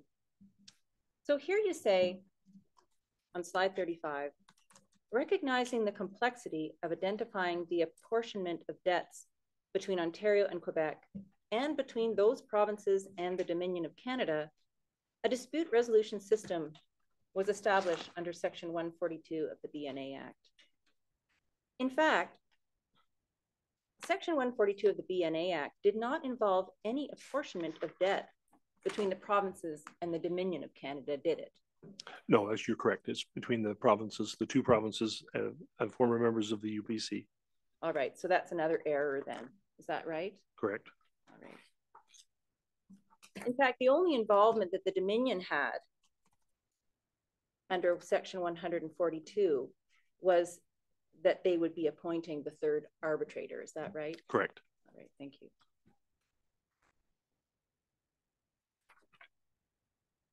And while we're on slide 35, the second bullet point you say the provincial governments sought to limit their liabilities and to have the arrangements as outlined in the Confederation Agreement considered as a final settlement. Would it be fair to say that the Dominion government also sought to limit its liabilities? Correct. And of course, the primary way in which the Dominion sought to limit its liabilities was by setting the debt allowances. Is that right? Correct. So let's talk about those debt allowances. First, I'd like to turn to page 4 of your report.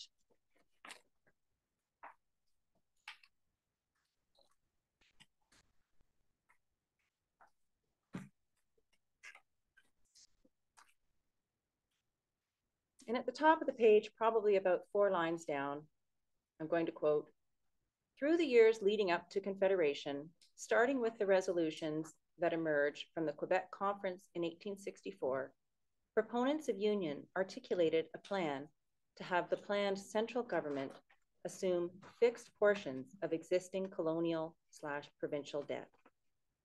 This understanding was defined in quite precise terms as early as the Quebec Conference of 1864. And I'd then also like to look at how you describe this at page 59 of your report.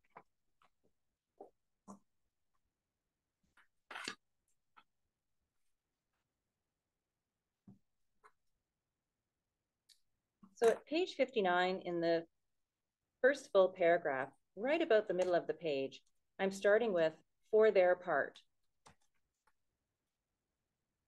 Have you got it there? I do. For their part, the provinces wanted assurance that most of their debt to the established limit would be assumed by the Government of Canada, which held much of the Dominion's actual and potential revenue producing power. From their side, the nascent Government of Canada, dominated by politicians who knew the old colonial system extremely well, wanted to ensure that their commitment to cover the colonial debts was not open-ended and had precise limits. And that's your evidence? Yes. All right. So is this desire for precise limits what motivated the debt allowances? I believe so, yes. And any debt beyond those allowances would be excess debt for which Ontario and Quebec would be liable to the Dominion and be required to pay interest at 5%. Is that correct? Correct. Thank you. So let's look at slide 33, I'm sorry, 33 of your report.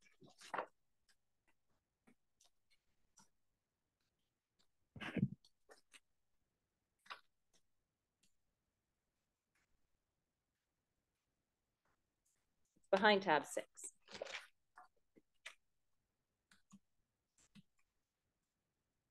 And here I'm looking at the first bullet point, which is straight from a sentence on page 50 of your report. I'll note. Here you say, "For Confederation to be acceptable politically, the new provinces of Ontario and Quebec had to be reassured that existing debt would be dealt with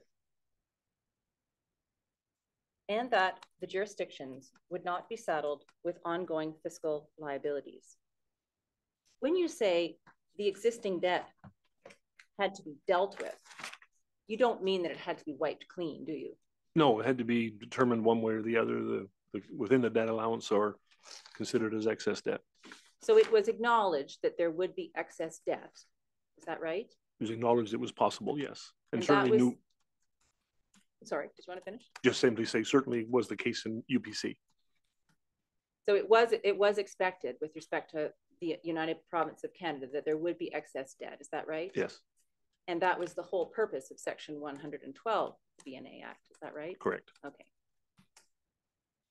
Still on that same slide, you go on in that sentence to say that the jurisdictions, the new provinces wanted to be reassured that the jurisdictions would not be saddled with ongoing fiscal liabilities. I presume this includes the Dominion as well as one of the jurisdictions involved? Yes, with the sort of odd comment that the Dominion didn't exist before 1867, so it existed conceptually. But for Confederation to be acceptable politically, the Dominion could not be saddled with ongoing fiscal liabilities. There had to be some kind of balance. Is that right? The resolution, yes. Let's go to slide 34.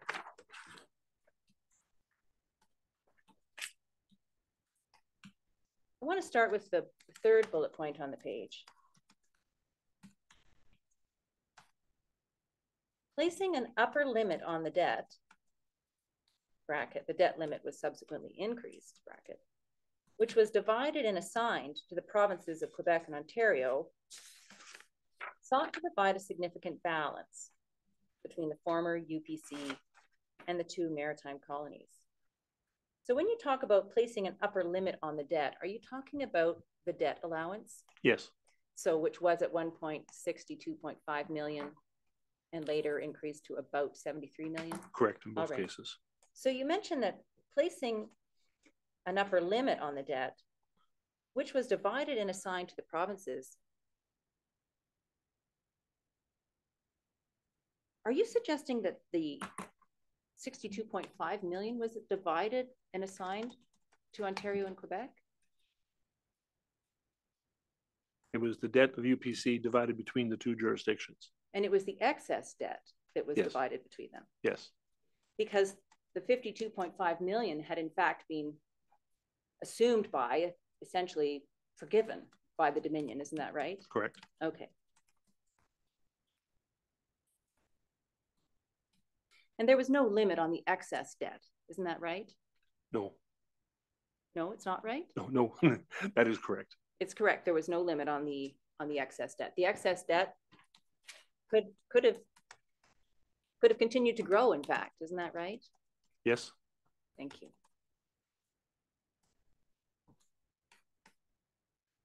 While we're on slide 34, let's go jump up to the first bullet point. Here you note the key federal powers are enumerated in section 91 of the BNA Act, 1867. And the areas in which provinces, quote, may exclusively make laws, close quote, are outlined in section 92. So both sections 91 and 92 list items for which each government has legislative authority. Would you agree with me on that? Correct. That is the power to make laws in respect of the enumerated items. Is that right? Correct. So because the federal government has the exclusive power to make laws regarding Indians and lands reserved for Indians, this doesn't mean that the province of Ontario has no responsibilities vis-a-vis Indigenous people. Isn't that right? They were not clearly articulated. Not clearly articulated in the Constitution? In the Constitution, yes. But the fact that the federal government has exclusive legislative authority does not mean that the province has no authority with respect to dealings with Indigenous people. Provinces could be involved, and they were very differential in terms of how the different provinces got involved. And in practice, the province of Ontario has a lot of responsibilities with respect to Indigenous peoples within the province of Ontario. Wouldn't you agree? Are you talking over the long history of time, or I'm talking specifically in the Confederation era? Over the history of Canada since Confederation, since Ontario came into being in 1867. Yeah, provinces have gotten involved quite a bit. For example, the province would have an obligation to consult with Indigenous groups where resource projects, for example, in the province of Ontario might impinge on or affect lands over which Indigenous groups claim Aboriginal title. Is that right? That particularly after the decisions in 2004, the Haida and Taku decisions on duty to consult and accommodate. And the province of Ontario also would have responsibility to Indigenous peoples to ensure that their treaty rights to hunting and fishing would be respected within the province of Ontario. Because they have such a clear role in terms of management of the natural resources, they have a role to play. Thank you. Let's move to slide 36.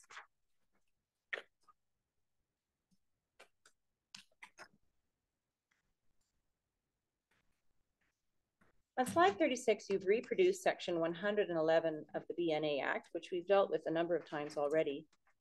the only part I wanted to draw to the court's attention and to your attention is that Canada shall be liable for the debts and liabilities of each province existing at the Union. So is it correct to say then that any certainty or finality, and here I'm looking, actually, I should move ahead to your second bullet point on that slide. First, we've got the quote from section 111.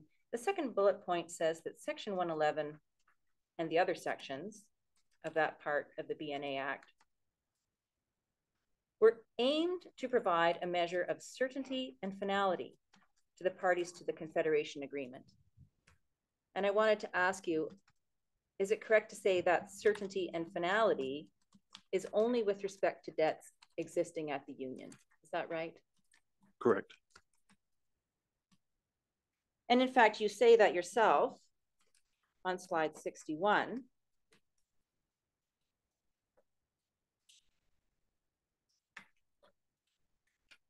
Where in the last bullet point of slide 61, you say, the collective effort devoted to discussions between 1867 and 1900 in particular demonstrated a shared desire to provide a measure of finality to the matter of the UPC's financial obligations as they existed at the time of Confederation. Is that right? Correct. And so if any... Just let me catch up for a moment, please.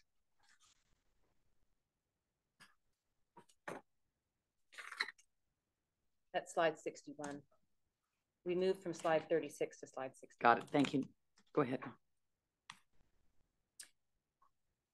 So if any new debt arose after the Union, that is after 1867, but arising out of some arrangement prior to the Union, there couldn't be certainty or finality with respect to that, could there be? Correct. And in fact, you tell us in your slides that, I'll take you to it, slide 41.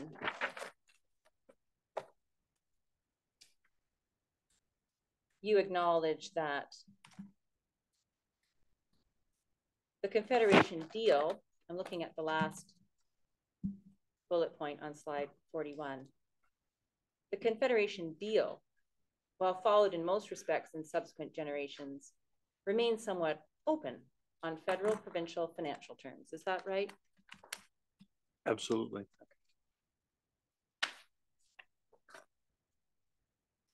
All right, I'd like to look at slide 52.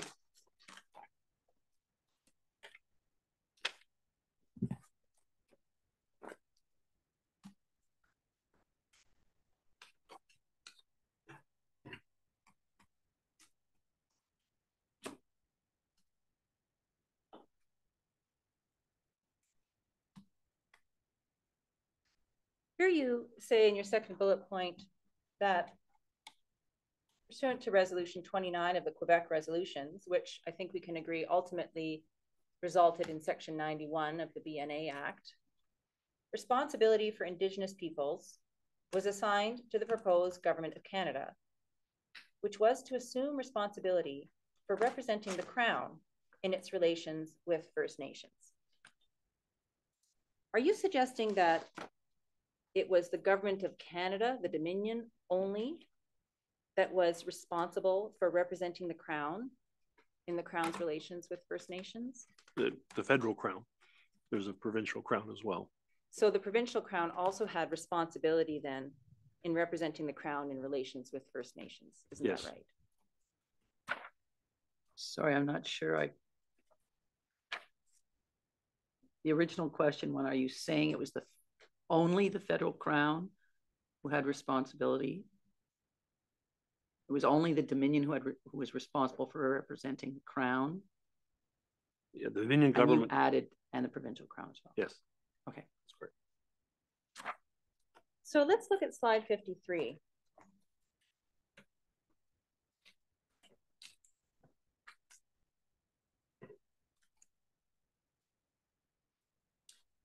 In the third bullet point, you say,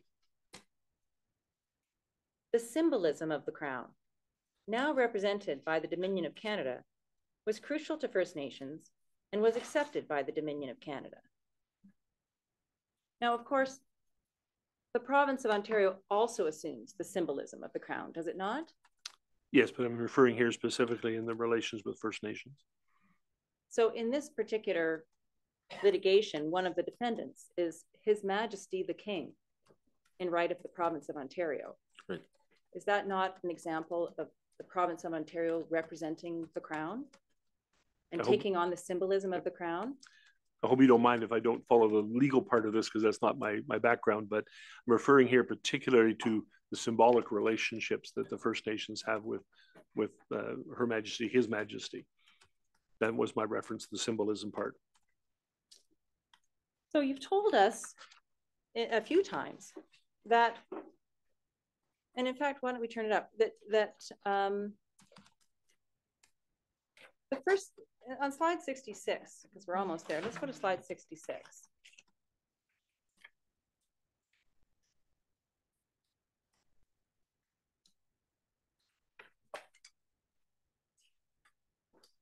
The last bullet point on slide 66, you tell us that the new national government assumed responsibility for the management of First Nations affairs, which coincided with the First Nations expectations that they would work with the highest order of government. You haven't provided any evidence in your report of where you conclude that it was the First Nations expectations that they would work with the highest order of government. Aside from noting the reference to Her Majesty in the treaty, can you point me to any evidence in your report to support your contention that the First Nations expectations was to deal with the Dominion rather than the province of Ontario? I did not include that evidence in this report. So this is just generally speaking then? I would put it in the category of well-known to historians who study government-Indigenous relationships. Thank you. But there's no evidence of that in this particular report. Thank you.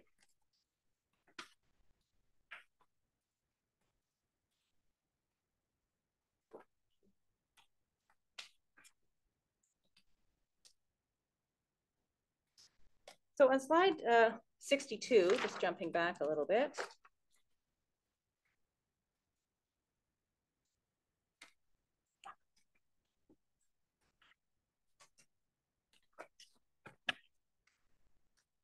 The fourth bullet point on that page, you tell us that after the capitalization of the annuities under Award 15, the downstream responsibility for the treaty annuity payments would fall on the Dominion of Canada.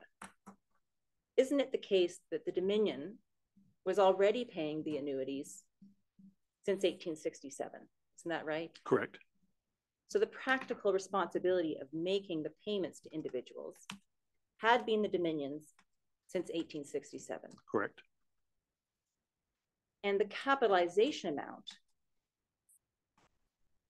that arose and was dealt with in Award 15, that capitalization amount was added to the debts of Ontario and Quebec. Isn't that right? Correct. Thank you.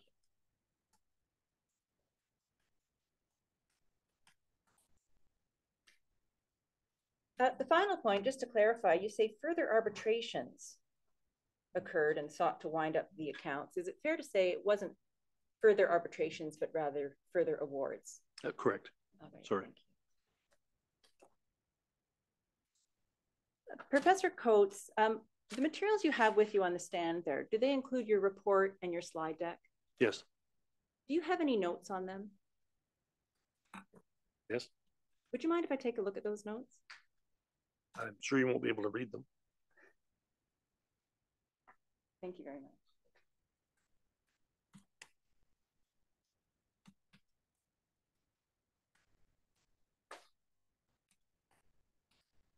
Justice Hennessy, subject to any questions that arise from the notes of Professor Coates that I would like to review that he's had with him on the stand, those are actually all the questions that I had. So I wonder whether it may be early to break, but if we could just have a 10-minute break at least, that I could go over these notes to see whether I have any further questions. It suits me. How is the day going? Thank you. I think I understand we have to break at 12:55, so I don't know that we'll be finished by 1 o'clock, by 12:55, but it doesn't look like we're going to be much beyond. I probably only have half an hour. Okay, very good. And in Mr. Ramaya? Re-examination, I may have. Beautiful. Okay. Very good. So we'll take 10 minutes now. That sounds fine. Thank you. Very nice. Thank you. All right.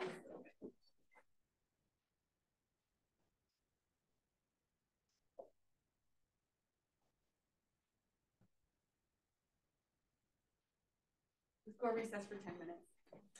Can we see your Order all right?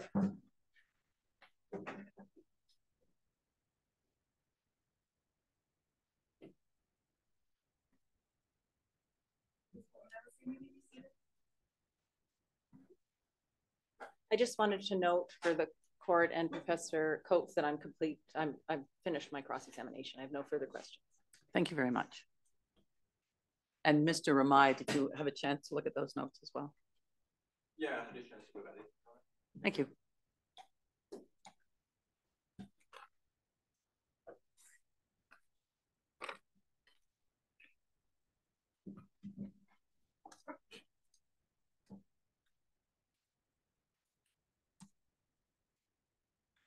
Thank you. Good afternoon. Is it Dr. Coates or Professor Coates that you prefer? I'm comfortable with either. Okay. So, Dr. Coates, my name is Harley Schachter, and I represent some of the First Nations in this case, and I'm going to ask you a couple of questions. I don't think I have too many, but just a couple. The first point of clarification, I suppose, is you did not review the instructions that Robinson received or who he received those instructions for prior to entering into the treaty? No.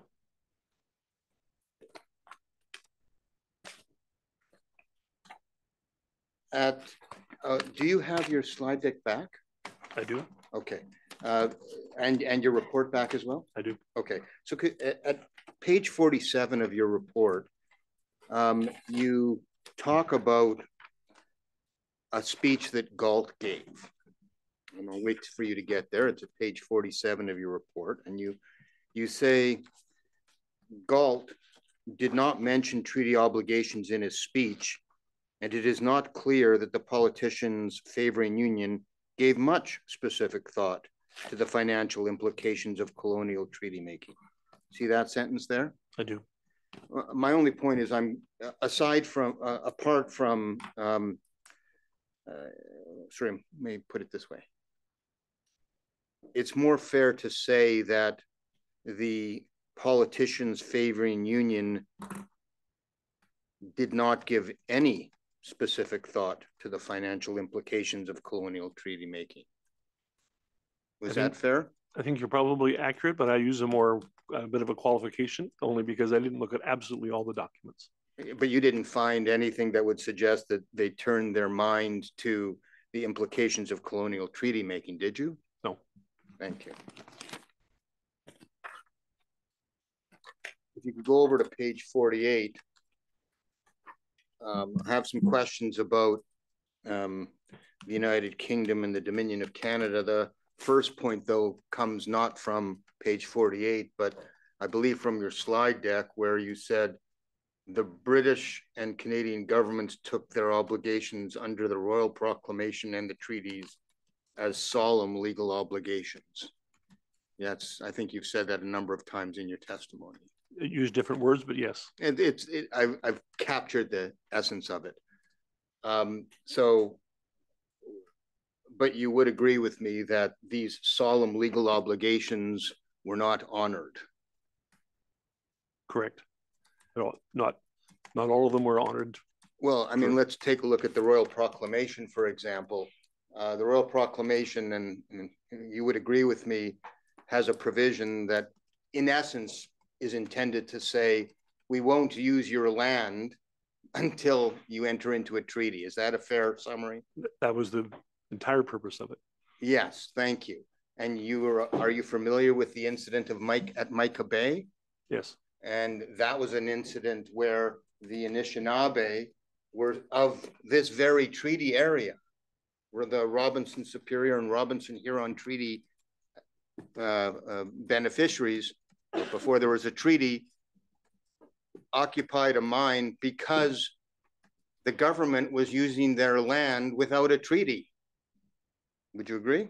Correct. So why do you say they considered it a solemn legal obligation if they're not honoring it? You struck at one of the main issues of the whole relationship between First Nations and governments. They do technically see these things as very important and an obligation, but they will basically only do it when pressed. If I can use other examples very quickly. Yeah, please.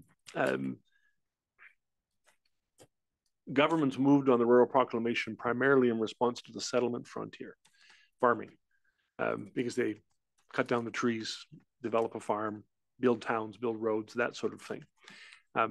That was why signed in Southern Ontario and how it was implemented.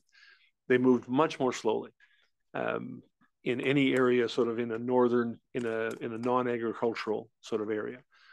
Use perhaps one example: the First Nations in what's now northern Manitoba started asking for a treaty right shortly after the Treaty 1, Treaty 2 were signed, Treaty 3 were signed, and said, please come up and sign with us. And the government said, no thanks, because it wasn't an agricultural frontier, and they didn't see immediate pressing need.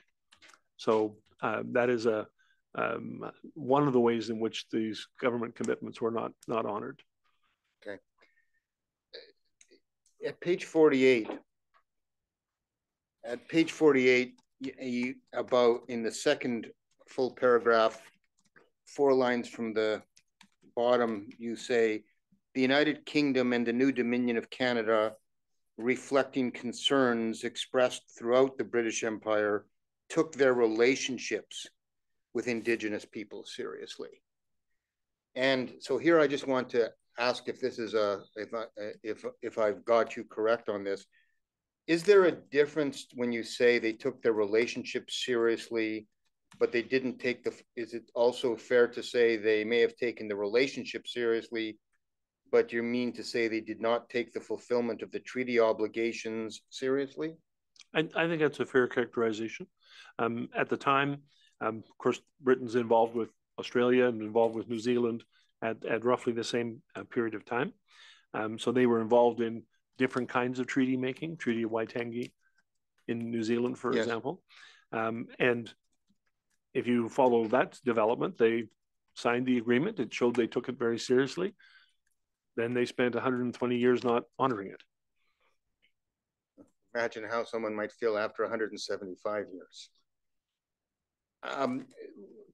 You also talk about the United Kingdom and the Dominion of Canada taking the relationship seriously, but you don't mention anything about the government of Ontario. And was that on purpose? Yes.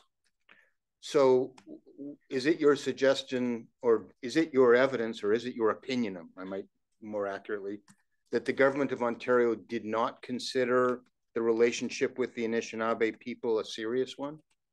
So it's more my opinion based on a much broader sort of experience with this. The answer is yes. They would deal with First Nations people when there was an issue, whether it was, fishing related or hunting related or something like that. But it was not a central part of their government and administration. And this is the province of Ontario. Province of Ontario, and I might add the other provinces as well. What about, this is the province of Ontario, what about the province of Canada?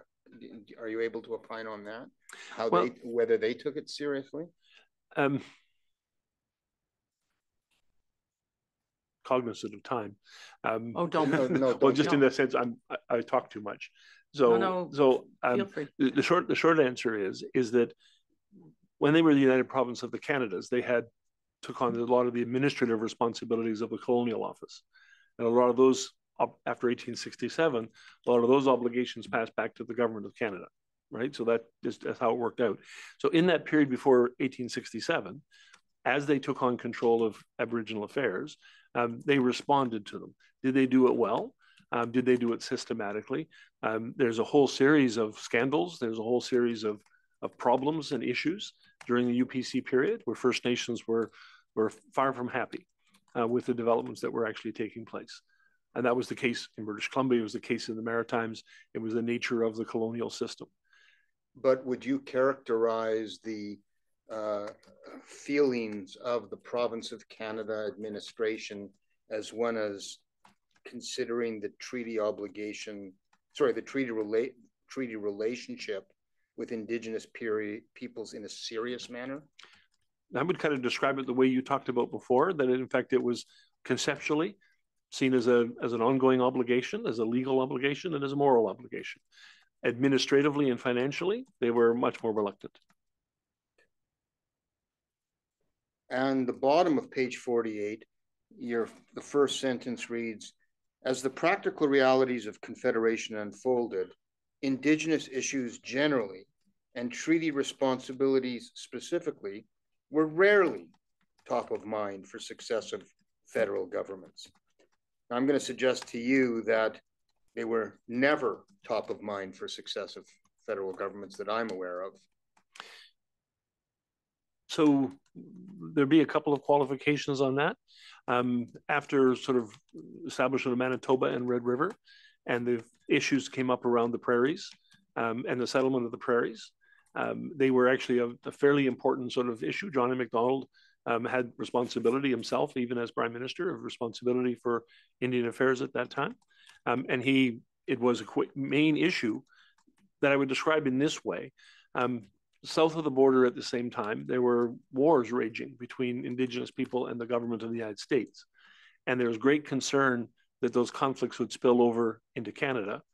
And so there was a concern to deal with treaties, to sign the treaties in the first case.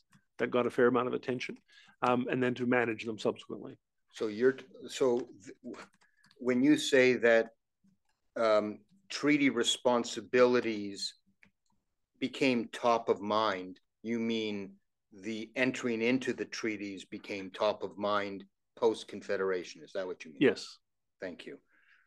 What would you agree with me that there's no evidence that the implementation of the Robinson Superior Treaty or the Robinson-Huron Treaty was ever top of mind for any government at all? It did not show up prominently at all. Pardon me? Did not show up prominently at all for either the federal or provincial governments. Did you find any evidence that it showed up prominently or in any prominent manner at all for the province of Canada? Not so much for the province of Canada, for the simple reason that by 1841, a lot of the relationships had started to change, and the First Nations in the southern areas were going through some considerable difficulties. But there were examples where Six Nations, for instance, where they were fairly heavily involved. This is the Haldeman Tract and the selling of those lands and things like that. That they got a fair amount of political attention. I asked about Robinson. Oh, I'm sorry. My apologies. No, I would agree with your Kate statement. Thank you. And to be clear, the key statement is the province of Canada did not consider or did not have in their mind the interests of did not have in their mind the implementation of the Robinson Superior Treaties anywhere near the top of their mind, if that's a question that you can answer. It was not a high priority. All right. So was it a low priority? Do you see evidence that they even turned their mind to it? Not systematically. What tends to happen, if you don't mind me expanding a little bit, Robinson is a good example of this, is that there was an interest in clearing the responsibility. So they have an obligation to sign treaties, royal proclamation responsibility, so they signed the treaties. Once they're signed, they meet the obligations under annuities. Those things are done relatively systematically. And then when conflicts arose or when opportunities or issues arose, they would turn their attentions to it. But this was not something that was a central part of government planning. Do you see any evidence? There's no evidence in the record, I would suggest to you, that the administration of the province of Canada prior to Confederation turned its mind to how to implement the annuity augmentation provisions. I've not seen any. Thank you.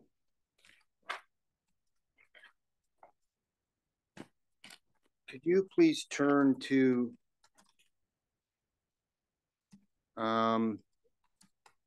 let's see.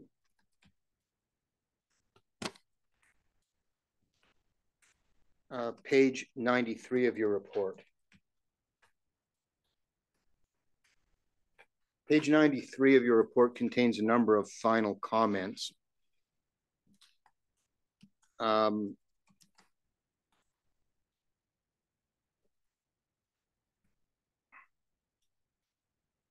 You opine in the very first sentence that the specific and general characteristics of the Indigenous government relationship is, in my opinion, one of the most important elements in this discussion.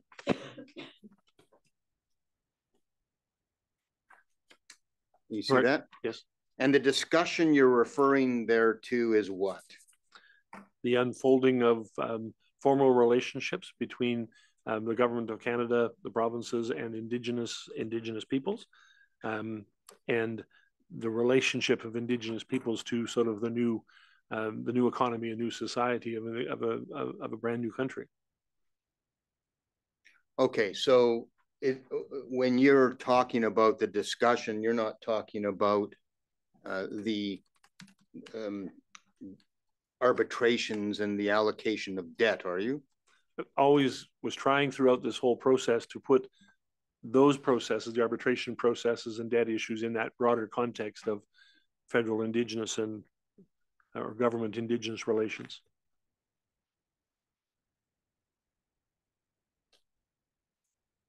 So the Indigenous government relationship did not find its way into the Confederation discussions at all.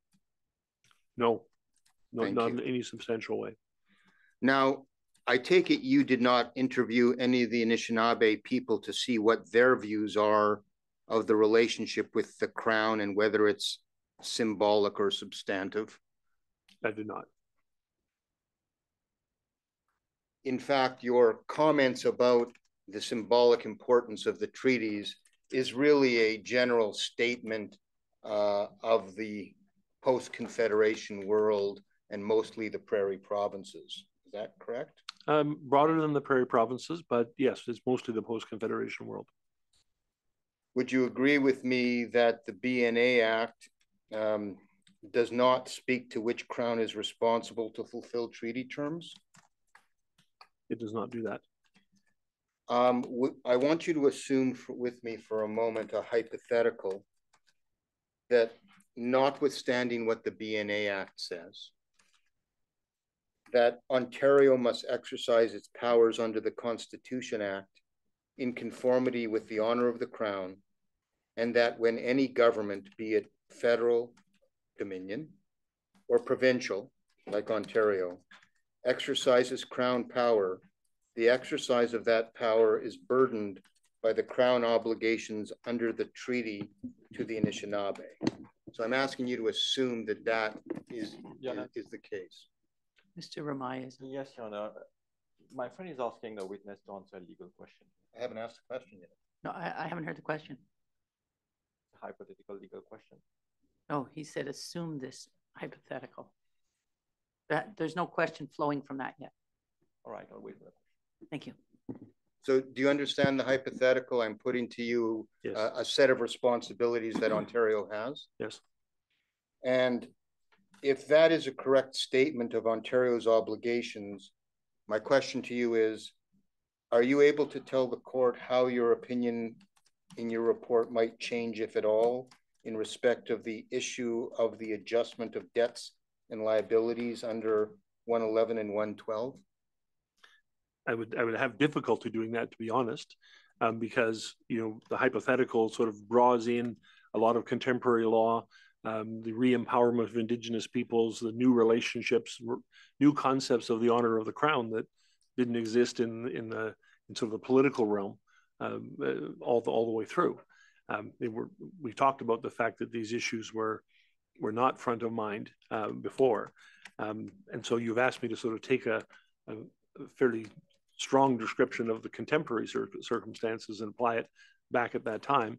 And as an historian, I don't really like to do that because that was not how people thought. I can tell you how they thought. So we can say then that your opinion wouldn't change because you're of the view that Ontario people did not have the view that they had this crown obligation that I assumed. Yeah, I think I'm understanding you correctly, and I think I would agree that at the time they did not have that comprehensive sense. As governments, they had responsibilities under treaties, under Royal Proclamation. The population at large had not internalized these at all.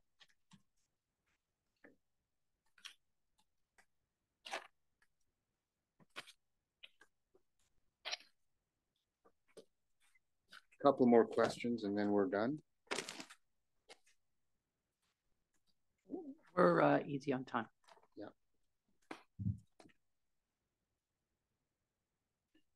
Do you agree with me that the Robinson Superior Treaty is a treaty by which the Crown and the Anishinaabe would share in the future potential of the treaty territory? Because of the augmentation clause, that is a very clear understanding. Thank you. Do you agree with me that there is no limit on the treaty annuity? It was set up in such a way that it could be augmented if resources were developed in such a way. So your bullet point at page 49 of your slide deck.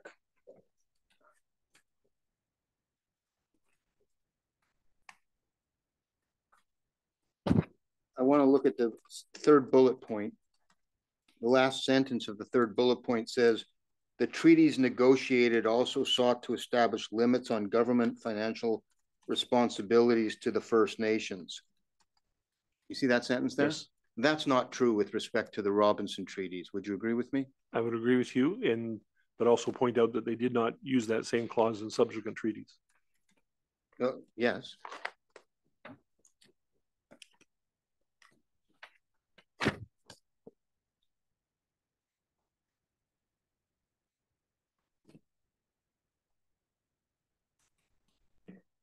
Can you go to slide deck 51, please?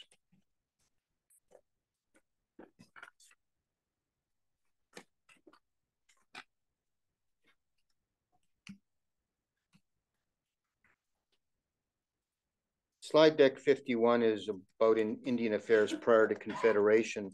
And you make the point that by 1860, the British government had transferred responsibility to the colonial authorities, correct? Correct. And now we know, as a historian, you know that that process didn't just automatically happen in 1860, but there was a gradual assumption of responsibility for Indian affairs by the colonial authorities starting, I would say, about 1830. Might that be fair? Correct. That's about the rough time. So what happened around 1830? The main issue that happens is the transference away from the nation to nation kind of concept you had around the military agreements with and the alliances with First Nations people. And the governments of Upper Canada and the governments of Britain start getting concerned about the socioeconomic, cultural transformation, what I described earlier as sort of civilization, assimilation and protection, that kind of thing. So you get a gradual sort of taking over of those responsibilities. The other thing that happens, of course, is the population of UPC surges. And you now have a much, much larger population. And UPC is focused on the needs and demands of the non-Indigenous population. The Indigenous folks get politically marginalized. I want to sort of further the conversation about your comments about the move away from a nation-to-nation relationship. Now, I understood that your comment was intended to reflect that the Imperial Crown no longer needed the First Nations militarily, correct? Correct. That's what you meant by nation to nation. Precisely. But in 1850, when the treaty was made in the Robinson treaties, it was still a nation to nation treaty, correct? That's how treaties were set up, correct. Okay. I think this would be a good time to break. I have a little bit more, but I won't be finished by All right. 12:55. Thank you. We do not have a lot, I believe, for this witness, but we then do have the document issue to deal with in the afternoon. And so I don't know. Ms. Lewis is suggesting that 2 o'clock would be good and a short break. I think people want to get to Toronto. Center of the universe. That works. 2 o'clock. Okay. Thank you.